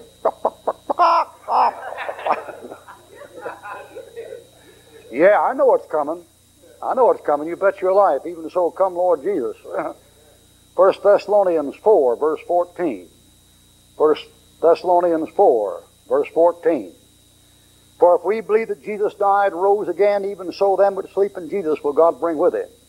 For this we say to you by the word of the Lord, that we which are alive and remain to the coming of the Lord shall not prevent them which are asleep. Now what about those that are asleep? Chapter 5, verse 9. Here they are. Here's the Christians who are dead. 1 Thessalonians 5, 9. For God hath not appointed us to wrath, but to obtain salvation by our Lord Jesus Christ. Watch it. Who died for us, that whether we wake, the Christians alive, or sleep, the Christian dead, we should live together with him. That means if I kick the bucket right now, I leave the body, I go to be with Jesus Christ, and up there with him, and I come with him to get my new body. Where is that? 1 Thessalonians 4:16. 1 Thessalonians 4:16. For the Lord himself should ascend from heaven with a shout, with the voice of the archangel, with the trump of God, and the dead in Christ shall rise first. Now how's he coming? 14. If we believe that Jesus died and rose again, watch it, even so them which sleep in Jesus will God bring with him. See that? They're with him when he comes. That means the only thing that slept was the body. The body slept down here, and the soul went up there, and when the Lord comes, he brings with them to get the body down here. So the answer for a Christian is when a Christian dies, the Christian is absent of the body and present with the Lord, and the departs and he's with Christ, which is far better. Now about the unsaved, there's no question about the unsaved at all, and that can be illustrated by a very simple thing like this. There's a key, and you pick up the key, and you hold the key up, and then you let the key go. And it does it every time. It never falls up. Somebody said there's no absolute. I'll tell you something absolutely true. If you take a key and let go of it and drop it, it'll drop down. That's an absolute. You see how you know that? Try it 150 million times, see how many times it falls up. You know why it falls down?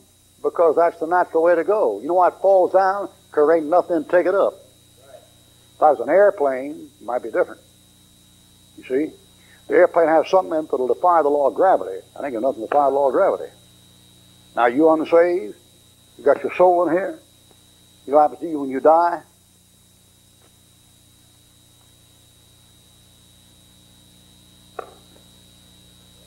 You can't go up.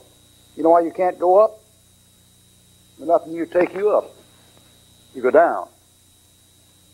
Or if what say what's under your feet, why don't you dig down and see? You know what's under your feet? Get your National Geographic. Down to your feet, right down there, it's molten nickel. You run down there about 500 miles so hot, you couldn't get an air conditioner to keep a bit cool enough to cut rock. It's liquid fire. Straight down. All right. Yes, sir.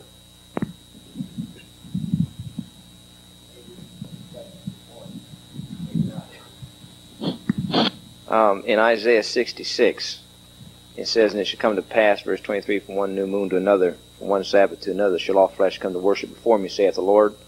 And they shall go forth and look upon the carcasses of men that have transgressed against me, for their worms shall not die, neither shall their fire be quenched. There shall be a horror to all flesh." Now the question is, this is there in the new heaven, new earth. Is this eternal? Now, my next part of the question is in Revelation 22. And it says that they won't, blessed are they that do his commandments, for they have right to the tree of life. They may enter the city of gates to the city, without our dogs and sorcerers and whoremongers and so forth.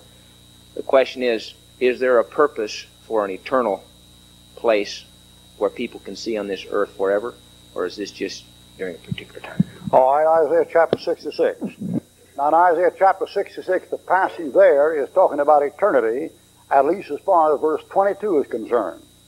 "For as the new heaven and the new earth which I will make," and that's a reference to Revelation 20, verse 1 to 3, "shall remain before me, saith the Lord, so shall your seed," that's verse 21, the Jews, "and your name," that's the Jews, "remain." So the Jew remains on the new earth out there in eternity. The earth is given to Abraham, he says in Romans chapter 4.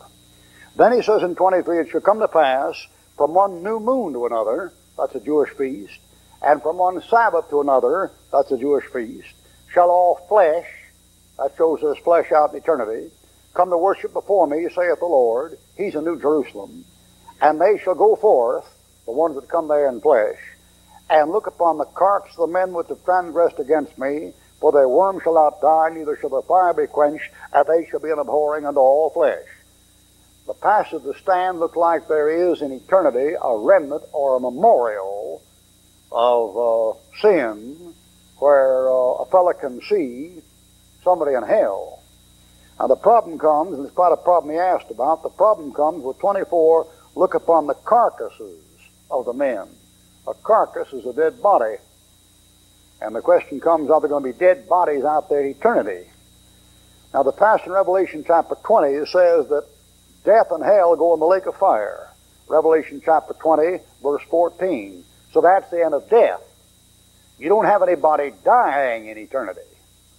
So if there's any carcasses there, it's the carcass of somebody who died somewhere before the new heaven and the new earth started. It's a memorial. Now, as far as the people in hell goes, where the worm dieth not and the fire is not quenched, they're there. But those aren't carcasses. Revelation chapter 22, verse 15. Revelation 22, 15. They're still in the lake of fire in eternity, but those aren't carcasses. Revelation 22, 15. "For without are dogs, sorcerers, whoremongers, and murderers, and whoever loves and maketh a lie." Compare this with chapter 21. Chapter 21, verse 8. "In the new heaven and the new earth. But the fearful and unbelieving, and abominable and murderers, and whoremongers, and sorcerers, and idolaters, and all liars," there it is, "all liars shall have their part in the lake which burneth with fire and brimstone, which is the second death." So you have in eternity souls in the lake of fire, and the fire isn't quenched, and they're abhorring to all flesh. But then you have in the passage you just read also carcasses somewhere. Now I'm going to have to guess what I'm talking about, but I'm going to guess from this. You get Colossians chapter 2 in one hand, and get Ezekiel chapter 46 in the other. You're told here that in the millennium on this earth, that the Jews in Israel will be observing the new moons and the Sabbaths. Got Colossians chapter, should be Ezekiel 45. Ezekiel 45 and Colossians chapter 2. And the passage you read in Isaiah said, from one new moon to another and from one Sabbath to another. Well, Ezekiel 45 and Colossians chapter 2. Colossians chapter 2, Paul is talking about something in the future. Colossians 2 verse 16. Colossians 2:16, let no man therefore judge you in meat, that's the Jewish ordinance, or in drink, that's the Jewish ordinance, or in respect of a holy day, Jewish ordinance, or the new moon, there it is, or the Sabbath days, there it is, which are a shadow of things to come, in the future. All right, now Ezekiel chapter 45, and this passage on the millennium. In Ezekiel chapter 45, verse 16, and when Christ is on this earth in the millennium, there is also on this earth, evidently, a prince. If we compare the Scripture with Scripture, that prince would be David. I mean, read this in Ezekiel 45:16. All the people of the land shall give this oblation for the prince in Israel. And it shall be the prince's part to give burnt offerings and meat, there's the Jewish offering, and drink offerings, there's the Jewish ordinance, in the feasts, there's Colossians, and the new moons, there's Colossians, and the Sabbaths, there's Colossians. Watch it carefully, in all solemnities of the house of Israel. So the passage there in over Isaiah has specific reference to what's on this earth for the nation of Israel in the new heaven and the new earth, and not what's necessarily out in space. He shall prepare the sin offering, the meat offering, the burnt offering, and the peace offerings to make reconciliation, not for the sinner, not for the sin of the sinner, taken care of at Calvary, for the house of Israel. There's a national offering, a national atonement for a nation being offered there. So if I was going to guess on the application of the passage, I would say this. I would say out in eternity, there's a lake of fire in eternity. In that lake of fire, the soul of the unsaved, the worm dieth not, the fire is not quenched. But those aren't carcasses. They're not carcasses in the first place because the body in eternity, the body an unsaved man has, will not be a body that has arms and legs anyway. And secondly, a body out in hell would not be referred to as a carcass. A carcass is a dead body. And it looks like that in eternity out there on the new earth, where the Jew is, but out there south of Eden, where the lake of fire is going to be in the millennium, there will be the carcasses of the men that sinned against the Lord before eternity started. And there'll be a memorial for sin against God. Yes, sir. That's what it looks like. Yes, sir. Brother. My wife would like to know, does the Bible say anything about big names? No, it doesn't say a thing. 1 Corinthians chapter, the principle on it here is 1 Corinthians. Get 1 Corinthians chapter 6, and 1 Corinthians chapter 6, and 1 Thessalonians chapter 5. Now the thing about cremation is this. It looks bad. And the question is, should a Christian be cremated? Now, you know, some of the brethren are what they call super pious and super stupid. And they have these funny ideas about things where they can't seem to get a hold of anything. Questions like abortion and birth control and questions about marriage divorce, anything got to do with sex. Your modern fundamentalist is kind of a sex obsession neurotic, and he has these wild ideas that if he gets the place to downright impractical at times, and nobody but a fool would espouse them. And one of these things, this matter of in matter of cremation, I want to ask you something. What do you suppose they do down in New Orleans when a person dies? You know why they cremate them? There ain't room to bury them. See, sometimes people don't even think. Suppose you died in Shanghai, where would they bury you? You know what the population of Shanghai is per square foot? Or Hong Kong or Sao Paulo down there in South America? You take down in New Orleans, you notice how many of them buried in those Catholic cemeteries and vaults up in the air? It's because when it floods down there, you'd be drinking dead man's bones and dead man's blood in the city water. Half of New Orleans is below the water level. It's below sea level out there in some places. You couldn't bury people out there. You'd kill all the people left alive. Hurricane comes in around New Orleans, boy, you need to get out. You take up here, you northerners, you get this TV. I get letters, I get letters from all my friends up here up north every time a hurricane comes down there. How are you, Brother Ruckman? Are you all right? We heard about the terrible news. Maybe you better move, or did it come to you? I've been through 5 hurricanes down there. You know what I do when I prepare for a hurricane? I drink 1 cup of coffee in the morning instead of 2. You know. Sometimes I take 2 lumps instead of 3. You know what you got in America? I'll get back to this in a minute. But you know what you got down? When you got down there, what you got down there is what's called news media overkill. Everything a news media does, it just does to death in order to keep your interest. Don't you get that? Don't you do anything in football right now?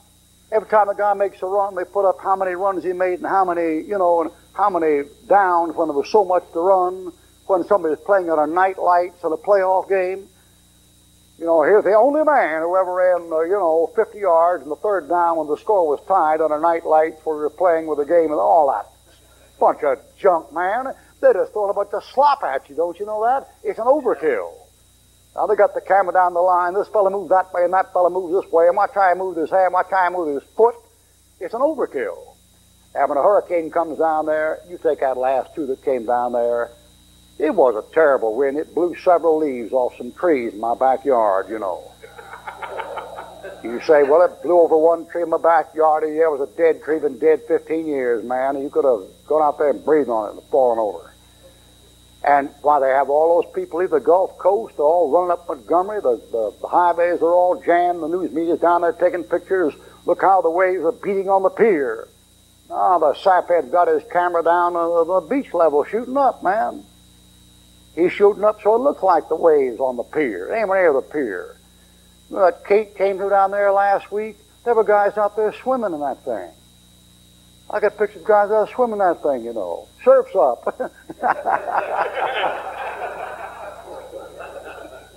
Why, the night that hurricane came through there, that one about a month ago, the day before that came through there, I said to my wife, let's go play a racquetball.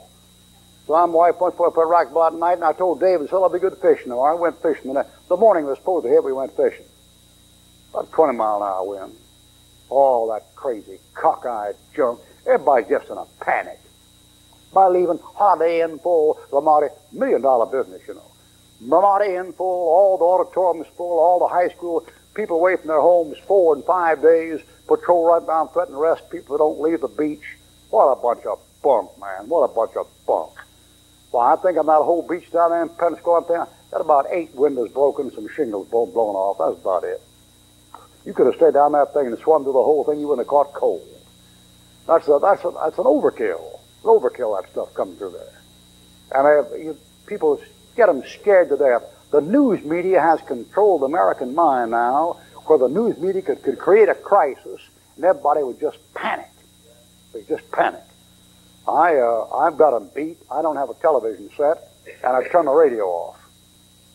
Hurricane comes through, I turn the radio on once every 12 hours. I figure that way you'll find all you need to know, 5 minutes and 12 hours. Find out what's coming there. Hot coordinates, longitude, latitude, everybody's running like a bunch of mad fools. Let me ask you something. What'd that Seminole Indian do down there for 200 years? Did you know Florida had Seminole Indians all over for 200 years? They never knew when the thing was coming till it hit. They asked one boy out at Key West one time, an old timer down there, lived down there 80 years, how many hurricanes he'd been through. He'd been through 25 hurricanes. He said, how do you find it now? He said, well, with all the radio information, kind of takes the fun out of it. Now listen, if you're right on the, let me give you some good advice. If you're right on the beach, okay, leave the beach. Okay, if you're right on the beach, leave the beach. That's smart, unless you're, 21 in good condition.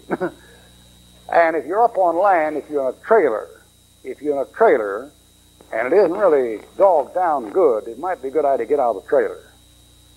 And outside of that, there ain't nothing to it, man. I mean, just prepare for the power to go off a couple days and Cook in the backyard, nothing to it. All right, now about this burying bodies. When a hurricane comes through, this water comes up in New Orleans, everybody gets polluted. The bodies weren't buried or weren't sacked above ground, so they are burned, so they burn them. Now, I had to preach a funeral about a year ago where it was cremated.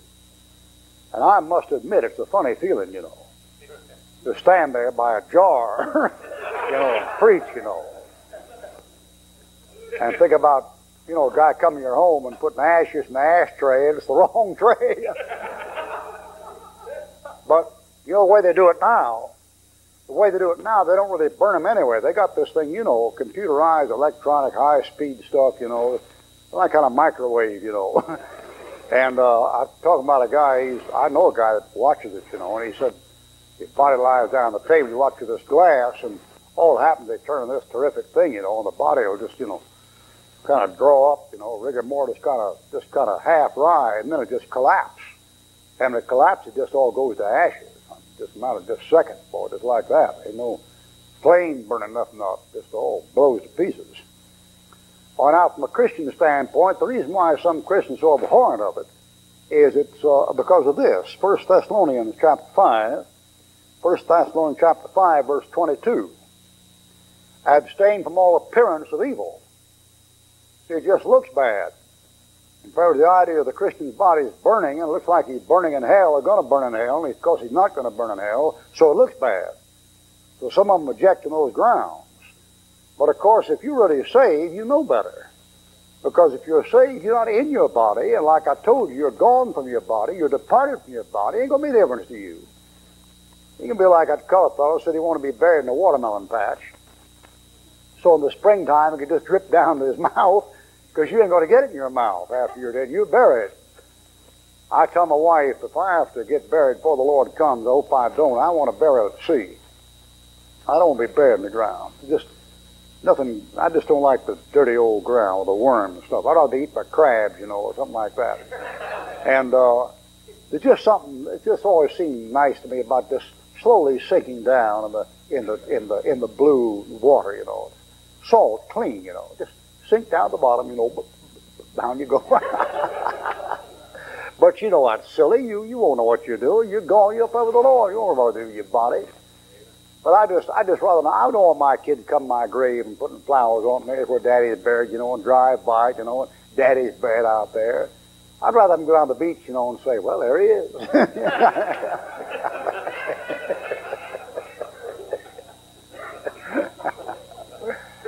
I've always been on real friendly terms with the water. Real friendly terms. I was raised, you believe it or not, I was raised in Kansas. And every summer we'd drive from Topeka, Kansas to Wilmington, Delaware, and Rehoboth Beach, Delaware, and I was raised in the beach. Every June, July, and August, I had no shoes on my feet. That's why I don't like them. My feet just grew out. I got 9.5 triple E. They're just like a duck's foot. And I grew up in that beach. And June, July, August, then when I got on to be a bathhouse boy, and Kansas took care of the beach houses and bathhouses and umbrellas, and then I got on to be a lifeguard. I lifeguarded in the beaches of Atlantic City and up in there, and then out in the parks, in Gage Park. And when I went to college, I was a swimmer in Big 6 and Big 10 and swim. And now I've been saved about 35 years. I go out at about 11, 12 o'clock at night, take a mullet net, wade out there in the surf. Sometimes get hit down at night with the waves, and I've always been a good term of the surf. I've gone body surfing the waves as big as these last two hurricanes in northeasters off the coast of Cape Hatteras up there in Carolina. I'm in waves 10, 15 feet high. Kind of a rough ride. I mean, you don't come in like this, you know. You come in like that, mouth full of gravel when you get in. But I've always been on good terms with the water. I know the water. I know what you can do and what you can't. I know when to respect it, too. And I've been out there at night fishing in a plastic boat with a 400-yard net, two guys pushing out right before the hurricane came in, and got off the bar with a tide, taking off down the bar in 8, 10 feet of water in the middle of the night, trying to take that net out and have the waves come in and take the net clean out the back end of the boat. And when you're 58 years old, it ain't quite easy a job, you know, when you're 30. And the thing goes the back end of the boat, and then the boat sinks. Me and the other guy go on the water trying to get the boat up, and I got on a wool sweater for the winter. I'm going to the water trying to get that boat up, and that boat is a plastic boat, and it's torn at the side, and that torn part of that boat, pick up that wool sweater, pull at it, you know.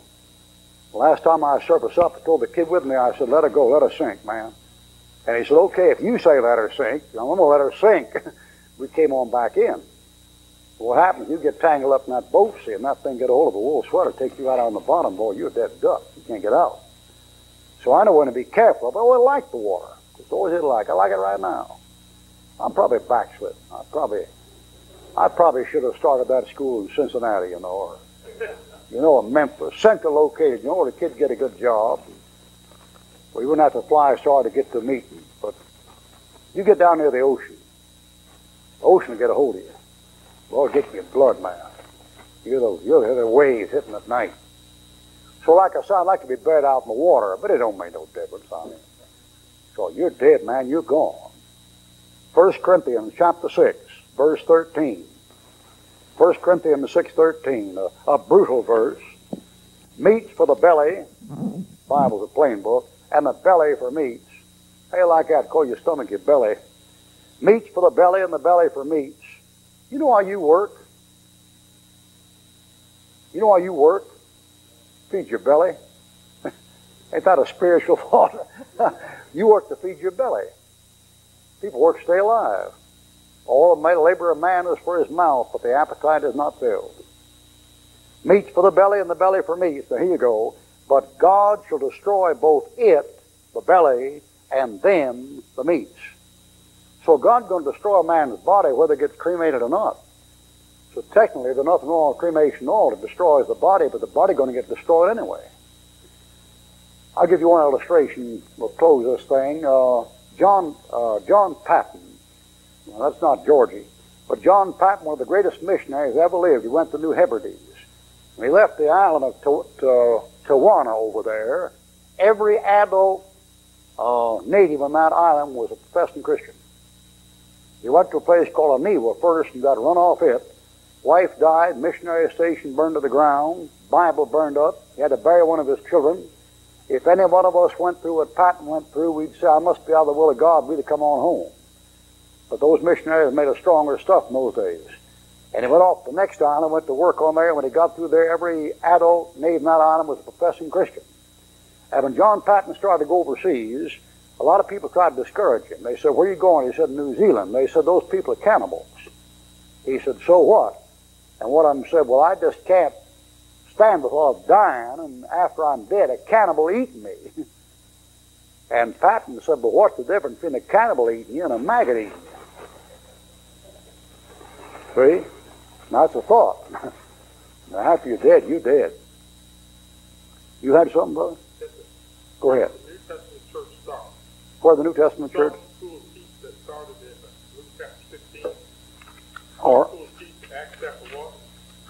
I like the verse. all right, Acts chapter 2 and Matthew chapter 10. Acts chapter 2, Matthew chapter 10. Acts 2 and Matthew 10. And then with your third hand, there's always a third hand here somewhere. Ephesians chapter 5. Ephesians 5. Now, the problem comes up here about what we call the body of Christ and the local church. And the people who teach the local church as the body of Christ we call Baptist briders. And a Baptist brider is a man that teaches that the body of Christ is the local church, and therefore there are many bodies because there are many local churches. The fellow who taught that at the Baptist Fundamentalism was the president of Pacific Coast Bible College. I forget his name, but it's from Texas. When he got up and gave the keynote address on what the church was, he gave the Baptist bride position. Now, I'll show you what the Baptist bride position is, and then we'll look into the scriptures. The Baptist bride position is this. It comes from Ashland, Kentucky. And the fellow who first published the papers on this position is a fellow named Graves. And his position was called Landmark Baptist. And Landmark Baptist out of Ashland, Kentucky printed what they call Landmarks, the Baptist Faith. And one of the landmarks was the Baptist Church was the body of Christ. And that teaching was this. That teaching was Christ founded one true church. And that true church is a local church. Therefore, if you can find the one true local church that Christ founded, you have Christ Church. And since Christ Church is his body, the local church is the body of Christ. And since you must be baptized by water to get into the local church, baptism by water puts you into the body of Christ. Now you can see right away that's the church Christ teaching. That's Campbellite teaching. Not taking the water not only puts you in the local church, but puts you into Christ's body itself, because Christ's body is the local church. Now that has further ramifications. If you say the local church is Christ's body, and you find the one true church that Christ founded, and that is his body, you get in that church, you make up the bride of Christ, because the body of Christ is his bride. That means the marriage of the Lamb, the bride sits down at the table with Christ, and the bride is a Baptist bride. That's what that means. Well, where does Martin Luther come in? He's a saved man, but he's not a Baptist. He's a Lutheran. Well, he's not in the bride. Well, what does he do? Wait on the table? Here's John Wesley. Is he in the body? No, he's a Methodist. He's baptized wrong. You know what you've got there? You wouldn't believe this, but you've got Jesse Jackson and Truman, good old cussing Harry Truman, and Rockefeller sitting at that table as part of the body of Christ, the Baptists, and Luther and Wesley waiting on them on the table. That's a strange doctrine. And about the time you start that, the Baptists say, oh, well, no, Truman wasn't a member of a true local Baptist church. And now you're going to have to shuffle the deck, aren't you? Which Baptist is the body of Christ? Did you ever stop to think about this? Suppose I wrote a letter. Suppose I was Paul, and I'm not. But suppose I was Paul, and I wrote a letter, and I said, to the church in Flint, Michigan, greetings. Who would get the letter? You ever think about that? Here's a fellow says, why, the church at Ephesus, the church at Colossus, the local church. Is that so? Which local church? Why, if that letter came to Flint, you know what happened? Every Catholic priest in this town would say it's for us. Thou art Peter, and upon this rock I'll build my church, and the gates of hell shall not prevail against it. And about the time he said that, the Campbellite would get up and say, why, that isn't for you, that's for us. We're the church of Christ. The word Catholic's not even in the Bible. It's for us. And about that time the Baptist said, no, sir. No, sir. The body of Christ, the Baptist church, it's for us. And the Northern Baptists say, wait a minute, it isn't for you Southern Baptists, we're here for you here. And the Primitive Baptists say, you're both apostate, it's for us. And the Bible Baptists say, you Primitive Baptists got the wrong doctrine, it's for us. And about that time some independent, wildcat, off-brand, freelance Ruckmanite would over here would say, you don't believe the Bible is for us. You're the mess. You see the mess you get into? You know what you do there? You're dividing Christ up into bodies. There's only one body. You've got to get the difference between the body of Christ and a local church. Now, pastors tend to do this, and I'm a pastor.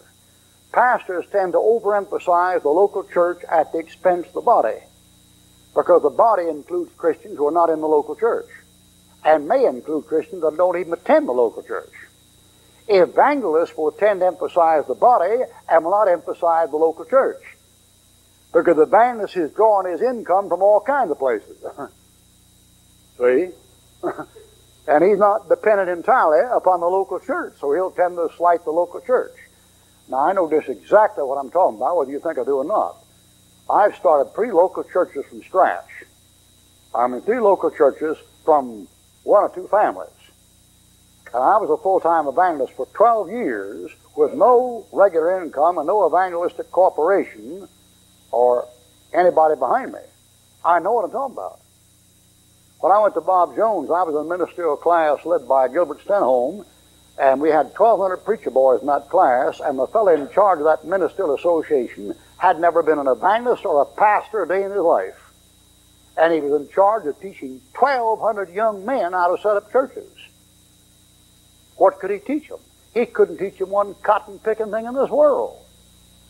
Any education you got at Springfield, Arlington, or even Tennessee Temple would have been better than you got at Bob Jones, if you're talking about setting up a local church, because they knew more about how to set one up. And you say, how'd you get through there? Well, I hung out with the wrong crowd. When I was with Bob Jones, I didn't believe everything I heard. I was hanging out with Norris's boys. I got to know something about it. Now, I'm going to give you three differences. We're going to read these in a minute. I'm going to give you three differences between the local church and the body of Christ, which shows you they're not the same. All right, number one, the local church is an organization. You got that? It's an organization. It has deacons. It has a bishop. It has a place to meet. See? It's an organization. It has elders. It has ways and means of taking care of widows. It takes up collections. It supports the ministry. It's an organization. The local church is an organization. The body of Christ is an organism. The body of Christ is alive. You are members of his body, bone of his bone, flesh of his flesh. He that is joined to the Lord is one spirit. Ye are lively stones built up into a spiritual priesthood. The body of Christ is an organism. All right, number two. The local church was never a mystery in either testament. The local church, if you want to know where the church started, Stephen calls Israel in the wilderness a church in Acts chapter 7. He says the church in the wilderness. There's nothing mysterious about a local church. You had a church Chris of the Old Testament. The word church means a call-out assembly. Any call-out assembly is a local church. The Masons are a local church. The Delta Delta Delta is a local church. The Kiwanis is a local church. The Knights of Columbus is a local church. That's a call-out assembly. There's nothing mysterious about a call-out assembly. Anybody knows what a call-out assembly is. But the church in Ephesians is called a great mystery. This is a great mystery. Nevertheless, I speak concerning Christ and the church. Then they can't be the same. Number three, there are unsaved people in the local church. Will you grant that? I don't know a pastor in the world that won't grant that. I've got some unsaved people in my church down there. Any pastor probably has one or two. Southern Baptists got them by the score. Northern Baptists got them by the thousand. Who'd be dumb enough to think everybody in the local church was saved? Boy, you take the First Methodist Church of Detroit, whew, United Methodist Church, the Northern Presbyterian Church of Detroit, stuffed filled with unsaved people. All right? The last thing is there are unsaved people in the local church, but bless your soul, there are no unsaved people in the body of Christ. If you're in Christ, you're part of his bone, part of his flesh, you're saved. Now, those are three differences. I could give you a couple more that are more minor, but those three major differences show you they cannot be the same. Now, the old-time Christian used to do this. You say, you send that fellow Baptist fundamentals and preached heresy? Hey, sure did. And they probably thought Ruckman was a heretic. I ain't the heretic. You take old Stuart Custer and say, if we get the judgment seat of Christ, we'll find out who's the biggest heretic, Ruckman or Origen. You don't have to wait that long, bud. That Bible says in 1 Corinthians, there will be heresies manifest among you, that those that are right may be approved. Anybody can tell who's teaching a heresy if you just get in his Bible and check his Bible. You don't have to wait till the judgment seat of Christ. I'll get to this thing in a minute, but see, the Bible gets you going. If you got any preaching, you can't spend time reading the Bible. Pretty soon if you open your mouth, you can't shut it. You take any preacher preaches better after somebody's been in his pulpit for 3 days. Brother, do not wait. I've been about 3 days. When he opens up, he'll open up like a steam valve, everything wide open. And because if you're called to preach, you can't hear another fellow preach without getting stirred up. Is that right, brother? I have those guys down at my place and preach, you know, and by the time they get through, I'm just spinning my wheels, Matty, hit the ground running. But you take this kind of business here, the heretic is the man teaching something contrary to what the book says. I'll give you one conversation and have done with it. I'm down the spa, and I'm in the steam room. I still go to the spa once in a while. I pump iron, you know, not much, you know. God knows. I mean, at my age, you know, you're not bodybuilding, you're just care and maintenance. and I'm there in the steam room. I'm talking to this guy. He's about 22, and he's saying, "Well, you're a preacher, yeah? You're a Baptist preacher, well, so forth and so on." And I'm talking to him a while, and pretty soon he says, "Well, how do I know who to believe?" I said, "What do you mean?" He said, well, you guys quote Scripture and say you're right. I go to the Catholic priest, he quotes Scripture, and he says he's right. I go to the Church of Christ preacher, he quotes Scripture. You all quote Scripture. And he said, you all talk like you're the only ones who are right. You all insist you're right, and the other fellow's wrong. He said, I don't know who to believe. And I said, you're kidding. And he said, no. I said, how old are you? He said, 22. I said, you been to college? He said, yeah, I got a college education. I said, you'll be ashamed of yourself. He said, what do you mean? I said, if you tell me you're 22 years old and have a college education and you can't tell when a man's lying to you out of the Scripture, you'll be ashamed of yourself. The idea of a man being a grown man able to read and doesn't know that book well enough to know when a preacher's lying. That's disgusting. You read a morning newspaper, you ought to know that book well enough to know when a preacher's perverting Scripture. Sure, you can make it say anything. We all know that. You say, Ruckman, how do you know you're not kidding me? Check the book. You got a book, go home and read it. See if I added to it. See if I took from it. See if I took it out. Check me out, boy. Well, I can tell you how to tell a man lying. See if he put something in there that wasn't in there. Or see if he takes out something that was in there. Or see if he takes it out of the context in which it appears. You can make the Bible say anything. All you got to do is add to it, take from it, take it out of the context. If I wanted to, I don't want to. But if I wanted to, I could make the biggest mess you ever saw. I mean, you talk about heresy. Man, I could put you up at church you wouldn't believe. I know where the verses are. I'll go home and start me a new church, the church that Christ founded. And I could get ahead of all of them. Because I could say, thou art Peter. And upon this rock, that's my name. My name's Peter. That's my name. Upon this rock, I'll build my churches. Here'll be my first fundamental. Come to Bethel and transgress. That's Amos chapter 4. Here's my next one. There's a time to dance. Ecclesiastes. Here's my next one. There's a time to kill. Here's my next one. The tabernacles of robbers prosper, and they that provoke God are secure, into whose hand God brings abundantly. Here's my next one. They that tempt God are delivered, and the wicked are happy. Here's my next one. Oh, I know what the Scriptures are. Sure, man. Here's the next one. You shall surely not die. Here's the next Scripture. Hang all the law and the prophets. Oh, yeah, man. Oh, yeah. Yeah, man. And then here's my first sermon. The Lord is my shepherd. Ain't going to want. He maketh me to lie. Fellow said, go on, preacher, go on. He said, he maketh me to lie down beside the still.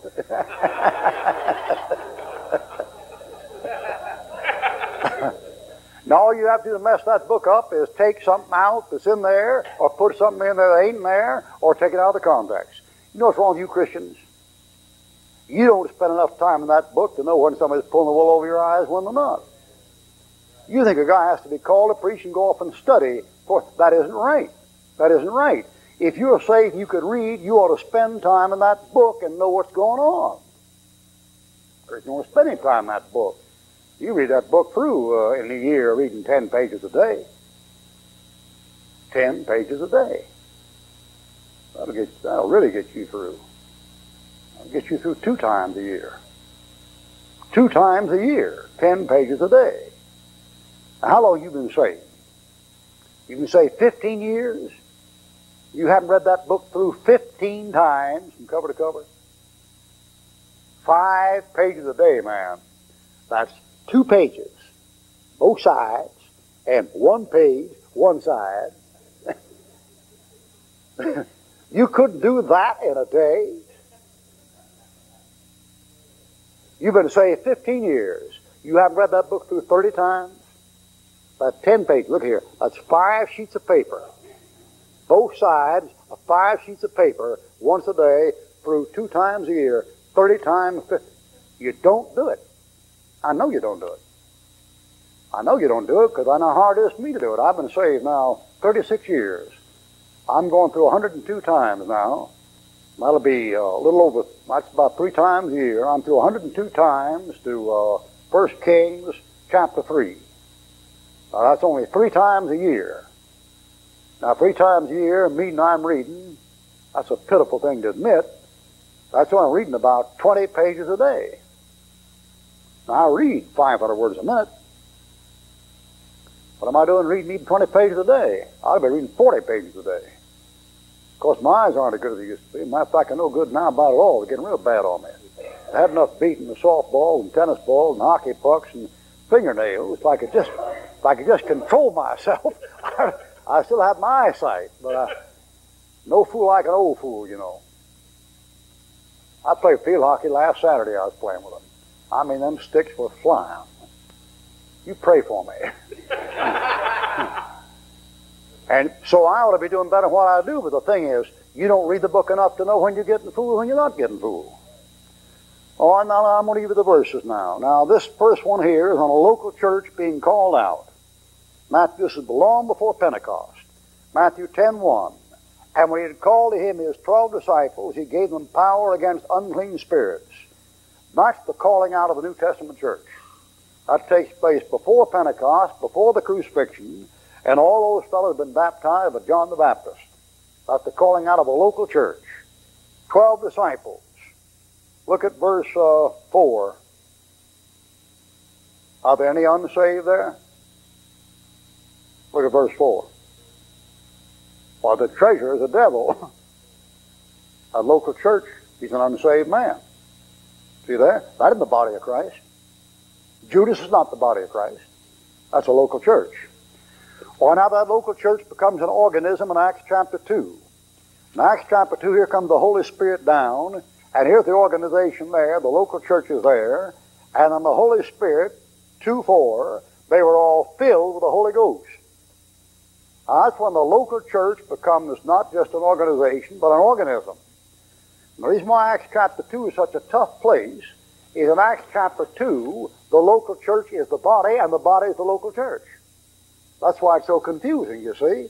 Now, after that, you've got a local church here, and one there, and one there, and one there, and one there. But in Acts chapter 2, the body is the church, and the church is the body. Because in Acts chapter 2, all the saved people are there, and they're all in one organization. So if you send a letter to the church in Jerusalem in Acts chapter 2, only one church would get it, because there's only one church there. But then you get later on through the Pauline epistles, you got the church at Colossia, the church at Ephesus, the church at Galatia, the church at Thessalonica, and John writes to the 7 churches, plural, not the body of Christ, the 7 churches of Asia Minor, Ephesus, Smyrna, Sardis, Pergamos, so forth and so on. All right, Ephesians chapter 5.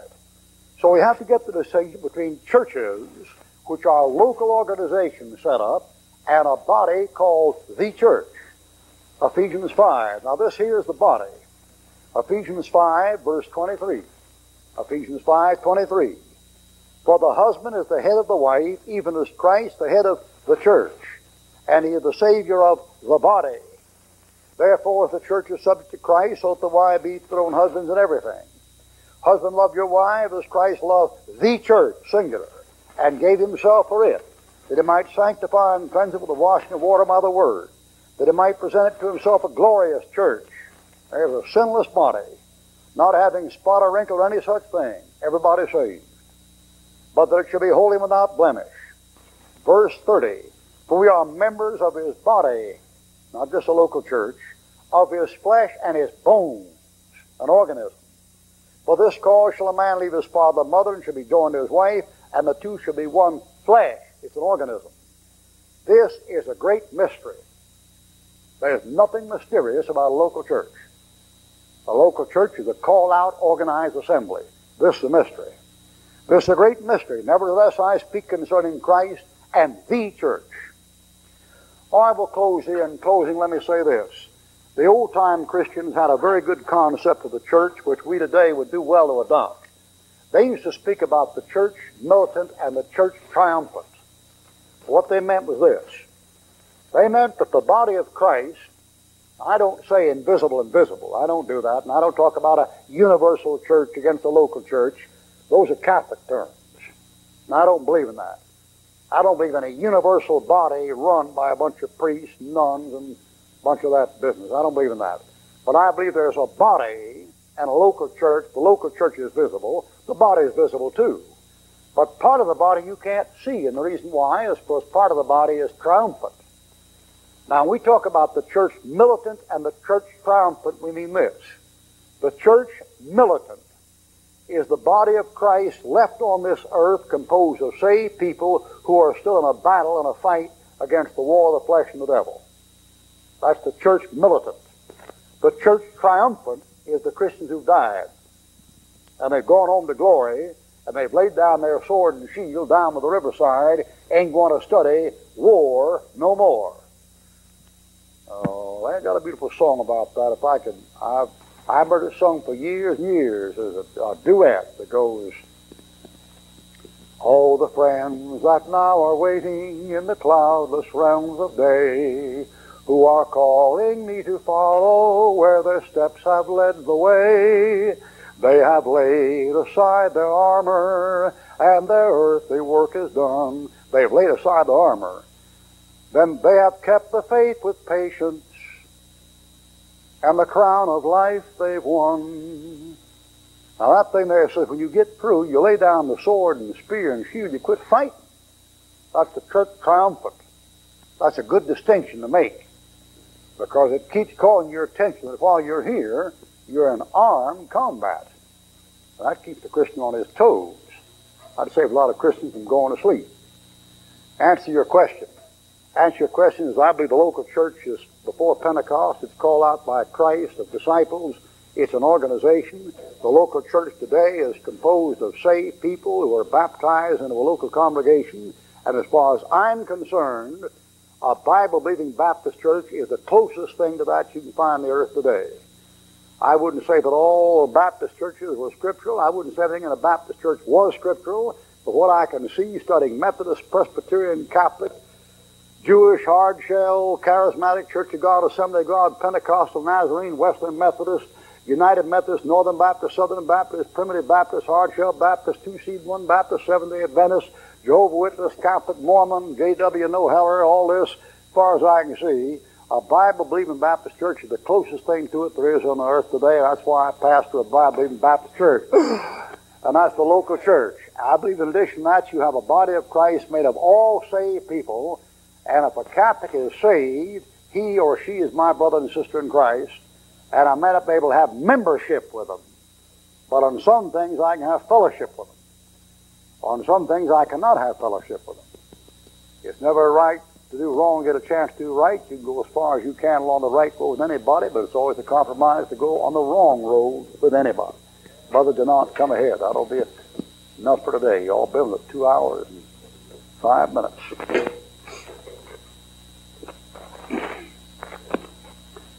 It's a wonderful, wonderful life when you know my Lord above. It's a wonderful, wonderful life when He saved you by His love. You have been listening to the Wonderful Life broadcast. If you have problems, questions, or request a letter, mail them to the Wonderful Life broadcast in care of this station, or to the Twin Cities Baptist Church, G 5339 South Saginaw, Flint, Michigan, 48507. It's a wonderful